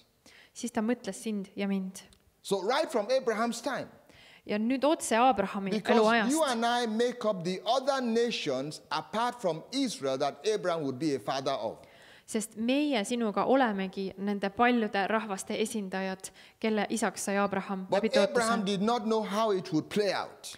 Abraham ei teadnud, kuidas see kõik välja mängib And lõpus. it played out through Christ. Ja see mängib välja Kristuse kaudu. Because it is through Christ that different nations come to God. Sest see on läbi Kristuse, et tulevad Jumala juurde erinevad rahvad. And Christ is Abraham's seed, connected to Abraham. Ja Jeesus on otsene veresugulane So Abrahamile. it was going to be through one of Abraham's seed, that is Jesus Christ, See tulebki siis läbi Abrahami seemne, that läbi Jeesuse, Abraham would become a father of many. et sai Abraham kätte selle tõotuse, et tema saab paljude rahvaste isaks. In other words, if Abraham were not to accept Jesus' ministry, he would not become a father of many nations. Kui Abraham ei oleks vastu võtnud Jeesuse Kristuse teenistust, temast ei oleks saanud paljude rahvaste So isa. even before Moses was born, this plan had already been concluded. Juba ammu enne seda, kui Mooses sündis, see plaan Before oli Moses was paika ever pandud. born, Ammu enne it was Moosese concluded. sündi oli see plaan tehtud, teostatud. It was concluded through Christ. See oli lõpetatud läbi Kristuse. So I wonder why they don't accept him. Ma imestan, et seda ei võeta vastu. You see, as God begins to unveil revelation about himself, you begin to see some things. Kui Jumal hakkab sulle ilmutama enda kohta läbi ilmutusliku teadmise You asju, see, I don't mind telling you that Abraham was made a father of many nations before the foundation of the world. siis sa hakkad nägema asju ja samuti Abraham oli tehtud juba igavesest ajast, igavest igavikus paljude rahvaste isaks, enne kui ta üldse, enne maailma loomist. The scripture says that Jesus was slain before the foundation of the world. Ja kiri ütleb, et Jeesus löödi risti enne maailma That algusi. is, before God ever formed the world, Jesus had already been slain in the realm of the spirit. Vaimumaailmas olid need asjad juba toimunud. This is telling you something about God. Ja see kõik räägib meile midagi Jumala kohta. Whatever God says He is going to make you today, He has already made you before you were born. Mis iganes Jumal sulle ütleb, et tema sinust teeb, ta on juba seda teinud enne, kui sa sündisid. God is not just going to have a meeting about what to do with you now. Jumal ei tule lihtsalt, ei korja ennast kokku, ei tule sinuga koosolekut pidama, et arutama, mida ometi sinuga teha. See on juba tehtud enne sinu sündi. He has already concluded His plans. Ta on juba lõpetanud sinuga oma plaanid enne sinu sündi. When He speaks to you, ja kui ta kõneleb sinuga, He is telling you something that was concluded before you were born. Siis ta räägib sinu ellu midagi, mida ta tegelikult on juba vaimses sfääris ära teinud, enne kui sa sündisid. And when God has made you in His realm, ja kui Jumal on oma reaalsuses sind loonud, He has already graced you for what He has made you. Siis ta on andnud ka selle armu sulle, et käi nendes asjades, kuhu ta on sind kutsunud. Let me say that again. Las ma kordan oma mõtet. When God has made you what He has made you in His realm, kui Jumal on oma reaalsuses, oma sfääris teinud sinust selle, mida ta tahab sinust teha, He has already graced you for what He has made you. Siis ta on juba valanud su üle armuga selleks, milleks ta sind on loonud. Nobody just becomes what he becomes by accident. Keegi ei saa nii-öelda kogemata õnnetuse läbi selleks, kelleks ta saab. Maybe you see some brilliant doctor. Võib-olla sa näed mõnda geniaalset arsti. God had already graced him before he was born. Juba enne selle arsti sündi Jumal oli andnud talle selle They may kutsumise. not be believers, Võib-olla nad ei ole usklikud, but God has put a grace on their life. aga Jumal on pannud ühe armu nende ellu. You see, because when people pray, God has to answer their prayer. So maybe He has said, okay, so and so will be a doctor. Võib-olla, sest Jumal vastab palvetele, võib-olla keegi palvetas, issand, No, maybe tee temast when arst. that doctor was in school, the doctor was excelling in his academics, he was doing very well, and somebody said, you need to go and be a doctor. I said, okay, yes, I think I'm brilliant enough. Võib-olla ta õppis ülikoolis, seda tulemused olid väga head ja keegi ütles, kuule, sinust peaks sama arst ja see puudutas seda, et ütles, jaa, Now, ma valin what selle tee. made that doctor brilliant in school? Aga mis või kes tegi sellest arstist Is geniaalse seal God koolis? had already graced that doctor for what He had purposed that doctor should be. See oli Jumala arm ja soosing, mis oli juba enne seda meest puudutanud või naist, You see, enne kui ta sündis. God cannot wait until there's a need. He has to be ready before the need comes. Jumal ei saa oodata selle hetkeni, kuni tekib vajadus millegi järgi. Ta on juba valmis enne selle vajaduse tekkimist. God does not wait until there's a crisis. Jumal ei oota selle hetkeni, He kuni on already has suur a kriis. solution before the crisis. Tal on juba lahendus olemas enne kriisi. God does not begin to run about and say, what shall we do? Jumal ei jookse nagu püksata paanikas ringi küla peal, et mis me nüüd teeme, mis me nüüd He teeme. has already made His plans before the crisis comes. Ta juba kehtestas oma Then plaani He tells you, enne okay, Jeesuse this is tulekut. the answer, that is the answer. Ja ta ütleb ka sulle sinu elus, see on lahendus, Now, see on lahendus. somehow, Jesus knew this. Kuidagi ja läbi millegi Jeesus teadis seda. When Jesus was feeding the 5,000, Kui Jeesus toitis 5000 and meest, initially He told His disciples, give ye them to eat. andis ta ju alguses apostlitele korralduse, et toitke teie neid. Lord, how are we going to do this? Issand, kuidas? Okay, do I go to Judas and ask him to give me money? What do Ma I lähen do? küsin Juudase käest raha või mis me teeme, kuidas me toimime? Jesus said, go and see how many loaves you have. Jeesus ütleb rõõmsalt, et minge vaadake, kui palju He teil on must järel have known toitu. that somebody in that crowd had loaves. Said, go and see how many loaves you have. Ta Go and teadis, find out. et keegi seal rahva hulgas omab mingisugust Notice. hulka leiba. In that whole crowd, there was just one lad Terve selle One lad. tuhandete inimeste peal oli üks poiss, that had 5 loaves. kellel oli 5 leiba, Only one person. üks inimene. Jesus must have known that. Jeesus teadis ju seda ette. It was loaves from one lad, not many lads, just one lad, one Ühe person poisi käest, that brought 5 loaves to that kes tõi congregation. siis 5 leiba ja 2 kala. And Jesus took that and multiplied it. Jeesus võttis selle ja paljundas seda. How did Jesus know that somebody in that crowd had loaves? Kuidas Jeesus teadis, et kellelgi seal rahva hulgas oli üldse leiba? It was by the Holy Ghost. See oli püha vaimu läbi. The Holy Ghost was the one that caused that lad to bring loaves. Ja püha vaim põhjustas selle, et see poiss tuli ja tõi One need leivad. lad. Üks poiss, Not more than one person. mitte rohkem kui üks inimene. It was the Holy Ghost that brought those loaves through that lad. See oli püha vaim, kes tõi need leivad. So when there was a sudden crisis, the answer was already there in that lad. Et kui oli äkiline kriis, siis vastus juba ootas. Jesus understood this. Jeesus mõistis seda. that God has already planned for the crisis before the crisis comes. Et Jumal on tegelikult planeerinud ka kõik need kriisi asjad enne, kui need tulevad. God never, ever goes into panic mood. Never. Jumal ei lähe kunagi paanikarežiimile. He already has answers waiting for the crisis times. Tal on vastused ja keskmine punkt ja lõpp juba enne algust valmis. It is just part of him. See on osa temast. This borders on God's ability. He knows everything about everything. Jumal teab kõigest kõike, see nagu ei lähe üle tema And I piiride. know we don't really understand too much about God's foreknowledge. Meis ei hooma väga hästi Jumala etteteadlikkust või But God kõike has teadmist. foreknowledge Jumal teab tulevikku of ette. everything Ta teab kõige kohta that tulevikku is going ette. to happen. Ta teab kõige kohta kõike ette. He knows everything about everything. Ta teab kõige kohta kõike. And as intellectual people can't understand that. Meie mõistus ei saa seda kätte.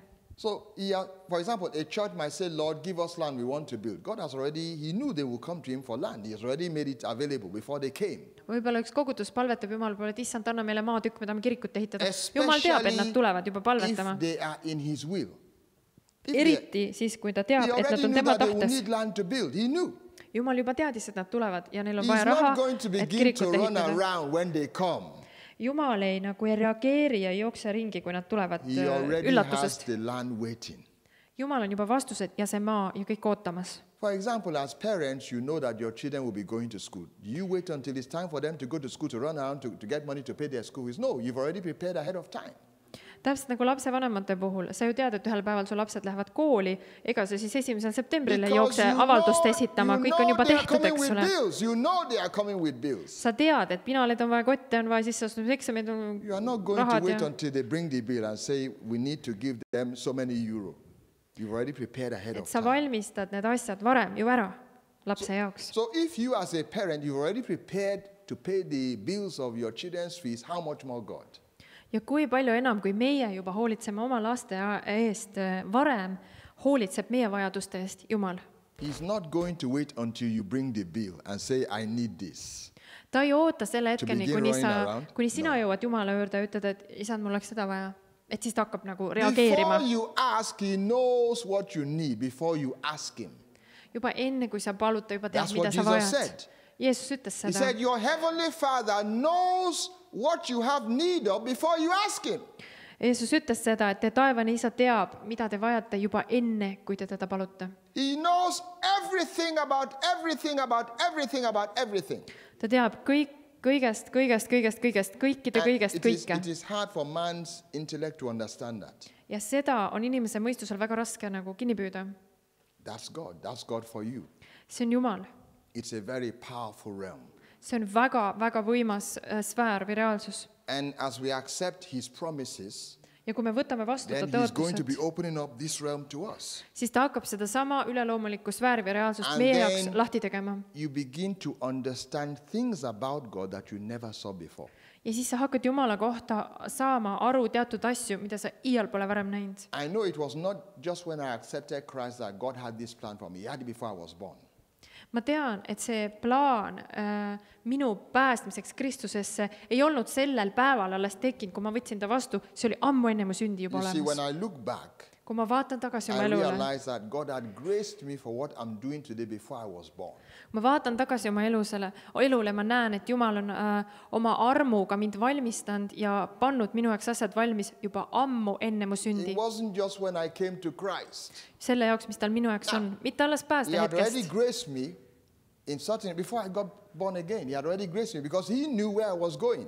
He knows where you are going. Ta juba He knows ammu your enne destination. andis, kuna ta teadis minu sihtpunkti ja minu suunda, juba ammu enne, kui ma päästetud sain, ta varustas mind ja ta valmistas mind. He knows where you are going before you go where you are going. Ta teab, kuhu sa lähed, enne kui sina sinna jõuad. And he has already equipped you for your journey. Ja ta on juba pannud valmis sulle varustuse selle teekonna That jaoks. is God for you. See on see, mida Jumal teeb. God is never ever taken by surprise. Sa ei kukuta Jumalat üllatusega toolilt. You can't surprise God. Sa ei üllatada Jumalat. Because he knows what you are going to ask. He knows what you are going to do before you do what you do, before you ask what you ask. He's God. Jumal teab juba enne seda, kui sinu pähe üldse see mõte või südamesse tõuseb, mida sa palud ja mida sa küsid, et sa saaks midagi teha. Now, Satan is not all-knowing. Saatan ei ole kõike teadja. If Satan had been all-knowing, he would not have put Jesus on the cross. Kui Saatan oleks kõike teadnud, ta ei oleks lasknud Kristusel risti peal surra. Because he would have known that Jesus was going to rise. He didn't know. Ilmselgelt ta ei teadnud, et Jeesus tõuseb surnuist. God is all-knowing, but Satan is not all-knowing. Jumal on kõike teada, aga Saatan ei tea kõike. Satan guesses. Saatan lihtsalt peab ära arvata And he stsenaariumid guesses wrong. ja ta paneb mööda. That's how he was brought down. Ja niimoodi sai alguse tema langemine. So as you begin to get a deeper revelation of God, you begin to understand these things. Ja kui sinu sisse tuleb see suurem mõistmine Jumala tasanditest, sa hakkad nendest asjadest aru saama. It's a very powerful realm. See on väga võimas, see üleloomulik. But what we have been taught, they have not understood this area of God. Aga meie õpetus sageli ei sisalda But it is seda. there. It has been in the word all the time. Aga see on algusest peale olnud siin It Jumala was sõnas. God that graced the Apostle Paul before he was born. Jumal andis armu apostel Paulusele juba enne tema sündi. He was a brilliant man before he ever started working for God. He was a brilliant Ta man. oli It was God that geniaalne graced him. mees juba ammu enne, kui ta oma teekonda alustas. It was God that maneuvered him to study under Gamaliel. Jumal korraldas nii, et ta selle rabi Gamalieli all õppis juudi Because koolis. by the time he went to the Gentiles or did what, he would need that background. God knew he would need that background. Jumal teadis oma ettemääratuses, et kui ta läheb paganatele evangeeliumi kuulutama, tal on vaja seda juudi eliidi tausta. He was graced before he was born. Talle anti armu ja see kõik oli That korraldatud is juba in enne God's tema realm. sündi. See on Jumala reaalsuses It had already tehtud. been done. See kõik oli tehtud. God knew he was going to do all those things he did. He knew. Jumal teadis ette kõike, mida Paulus saab But he knew tegema. at what point he would turn and now become an ambassador for the gospel. He Ja ka seda murdepunkti seal Damaskuse teel, mil tema elu muudeti ja ta And läks sellele teele. The Apostle Paul's background proved very needful. Ja apostel Pauluse taust osutus väga vajalikuks. It's a very powerful realm of God. See on väga võimas Jumala And the Lord reaalsus. is giving us more and more revelation along these lines. Ja Jumal annab meile rohkem ja rohkem ilmutust nendes raamides. We'll stop here for a little, break and... Nüüd teeme vahepeal ühe väikse pausi ja Anton tuleb räägib.